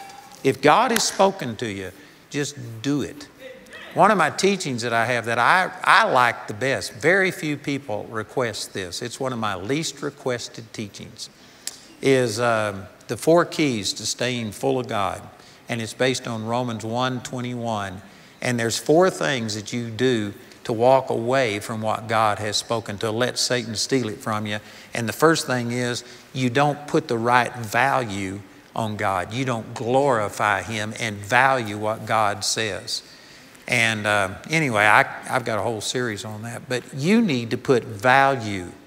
And not think that this is just emotional, that we got you here and it was the music and it was the beautiful mountains and it was this and it was just emotional. If God spoke to you, you need to drive a stake in the ground and say, this was a word from God, and in the name of Jesus, I'll never back off of it. And that you got to have that attitude. Matthew chapter 11, verse 12 says, since the days of John the Baptist, the kingdom of heaven is preached and it suffers violence, and the violent take it by force. And you got to get violent to where, you know, once God has spoken to you, I'll do this. If it costs me everything I've got, there is no turning back. You got to burn your bridges behind you. And I can say that Jamie and I, if we would have had any quit in us, we'd have quit a long time ago. Carrie, when she went to Russia, she had lots of things happen. If she would have just been trying it, she wouldn't have done it. You just got to say, God has spoken to me and I will get it done. And you don't have to do it perfectly. You can mess up along the way. And you can make mistakes as long as you're still heading in the direction that God gave you. You don't have to worry about doing it perfectly. He doesn't demand that, but you do have to continue. When the disciples were told to go across to the other side of the Sea of Galilee, it's only a 2-hour trip across there. I've been on the Sea of Galilee in the Jesus boat is what they called it. And we anchored in the middle of the sea, and I taught for 2 hours about all the things that happened right there. But anyway, it only takes 2 hours to go across the Sea of Galilee. They left at sundown, and in the 4th watch of the night, which means it was between 3 and 6 a.m., they were only halfway across because the wind was blowing against them. And that's when Jesus came walking on the water, and they experienced that miracle. Everybody wants to experience a miracle. But you know, if the wind was that much against them, all they had to do was turn that boat around and head back to shore. And they could have been at the safety of the shore in just minutes. And yet, like 9 hours later, they were still moving in the direction. They weren't real faith giants. They were scared to death, but they were committed. And because of that, the Lord came out and they experienced that miracle. You don't have to do everything perfectly, but just once God speaks to you, do it and don't quit. If it kills you, do it. Amen. I'd rather die trusting God than live doing it my own thing. You know, we said this before, God didn't create you to be ordinary. No, he created you for his spirit. And I just want to give you one last verse as we wrap up today. In Isaiah chapter 43, verse 18 and 19. God uses this scripture to speak to me on a lot of things, but he was speaking and he said to the children of Israel, he said, do not remember the former things, nor consider the things of old. He said, behold, I will do a new thing. Now it shall spring forth. Do you not perceive it? I will even make a way in the wilderness and rivers in the desert. Amen. And I think that's the thing. When God's starting to do a new thing, you and I have to recognize, okay, God's doing something. Versus like, shh, shh, shh, God, shh. Let me do my thing and I'll come back to you when I'm ready. When God starts doing a new thing, when he starts stirring up something new in your heart, one of the biggest things you and I have to do is perceive it. That he's doing a new thing. Does that mean we know how it's going to work? No, because he says that he will make a way. He will make the road in the wilderness, and he will do what? And rivers in the desert. So he provides the direction and the path and the provision and the sustenance. And so I'm just going to encourage you, don't look back to the former things. Don't go back to the former ways you looked and smelled. Amen. Because God has something new for you today. Amen. Amen. And I know there's many of you, we have things that we're going to be doing this afternoon that are powerful. We have our Charis night of worship tonight. This is going to be powerful. Okay, you know, we did this every morning. Try that this evening. Oh my goodness. So guys, I'm going to encourage you, come back, because it's also in worship that the Lord's wanting to speak to you and solidify. So please join us. We're having our Charis Fair next door. And so go there, check it out. I believe there's going to be some divine appointments of God making a road in the wilderness and streams in the desert. He's going to show you when and where and how much. And so please go check that out. And let me pray. I want to pray for two groups. I want to pray for those of you who aren't sure whether you're supposed to be here. And then I want to pray for those of you who are sure and just agree with you. So first of all, let's have those of you that are still debating, you haven't made a decision yet. I want you to stand and we're going to pray. And if God doesn't want you here, we don't want you here, because we've had some people here that are a pain and they stink. So... But if you aren't sure, I want you to stand. I'm going to pray for you real quickly. The bell will probably ring during this second prayer, but anyway, we can go a few minutes longer. So if you're still debating, I just want you to stand. I'm going to pray this won't work if you're seated. If you're still debating, you got to humble yourself and stand to get this. So Father, we just pray for them and we want your will. Father, and I know that there's many different ways that you lead people, but if you're leading them here, I pray that every confusing thought is gone. It says that you aren't the author of confusion, but of peace. And I believe that you just speak to them and give them a supernatural peace. We are your sheep. We hear your voice. And we stand on James 1:5 that if anybody lacks wisdom, all they have to do is ask of God, and you'll give it. And we don't waver in our faith. We believe that you are speaking and showing them exactly if they're supposed to be here or someplace else, or maybe they're supposed to come some other time. We just thank you, Father, and we receive it and believe that they're leaving here with a peace in their heart in the name of Jesus. Amen. Y'all agree with that? Amen. Amen. All right, so for those of you who have made the decision to come, stand, and we want to pray with you and believe that God is going to work everything out. Amen. Amen. So Carrie, you pray over all of these that have made the decision to come. Well, Father, I thank you that we hear your voice and another we will not follow. And Lord, I thank you that because we know your voice, Lord, there is peace in it. There is provision in it. So Father, I just thank you for this new season, this life-changing season each and every one are getting ready to enter into. And Lord, I just thank you for excitement within their heart. Amen. And when things try to rise up, when they go back home and people tell them, what, are you crazy? They're able to say, yes, for Jesus.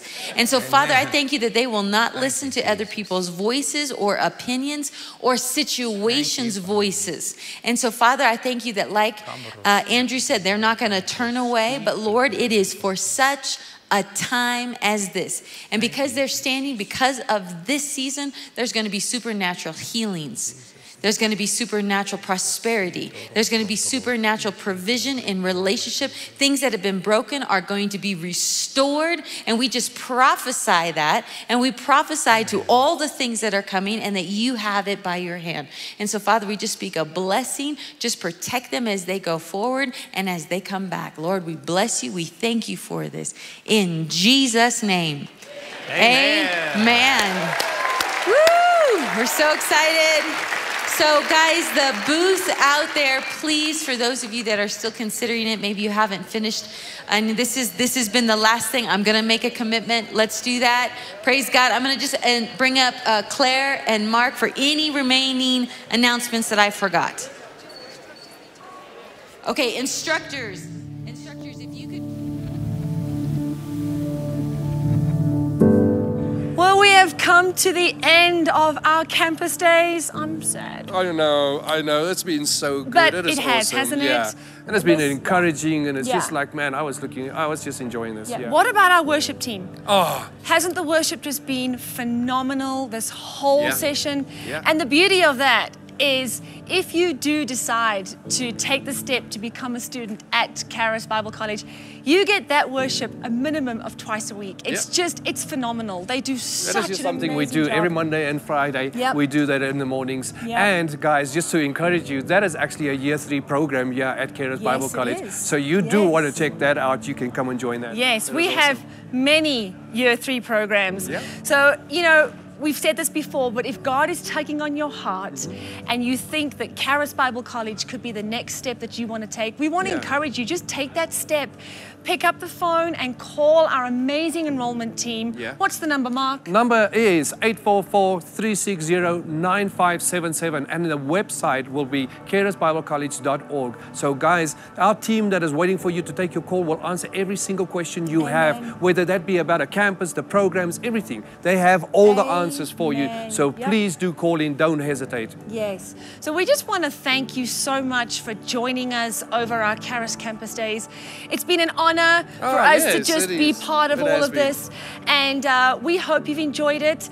We hope to see you here on campus, or perhaps just reach out, because we have campuses all over the world pretty much, guys, right? So please do. So take that step. We encourage you. You will not be sorry. And hopefully we'll see you around here on campus. Be sure to say hi if you do end up here. But God has good plans for you. And all you have to do is just take that first step. Just be so obedient. we encourage you. Just being obedient. Yeah. Come on. So thank you once again. God bless you, and we will hopefully see you soon. See you soon.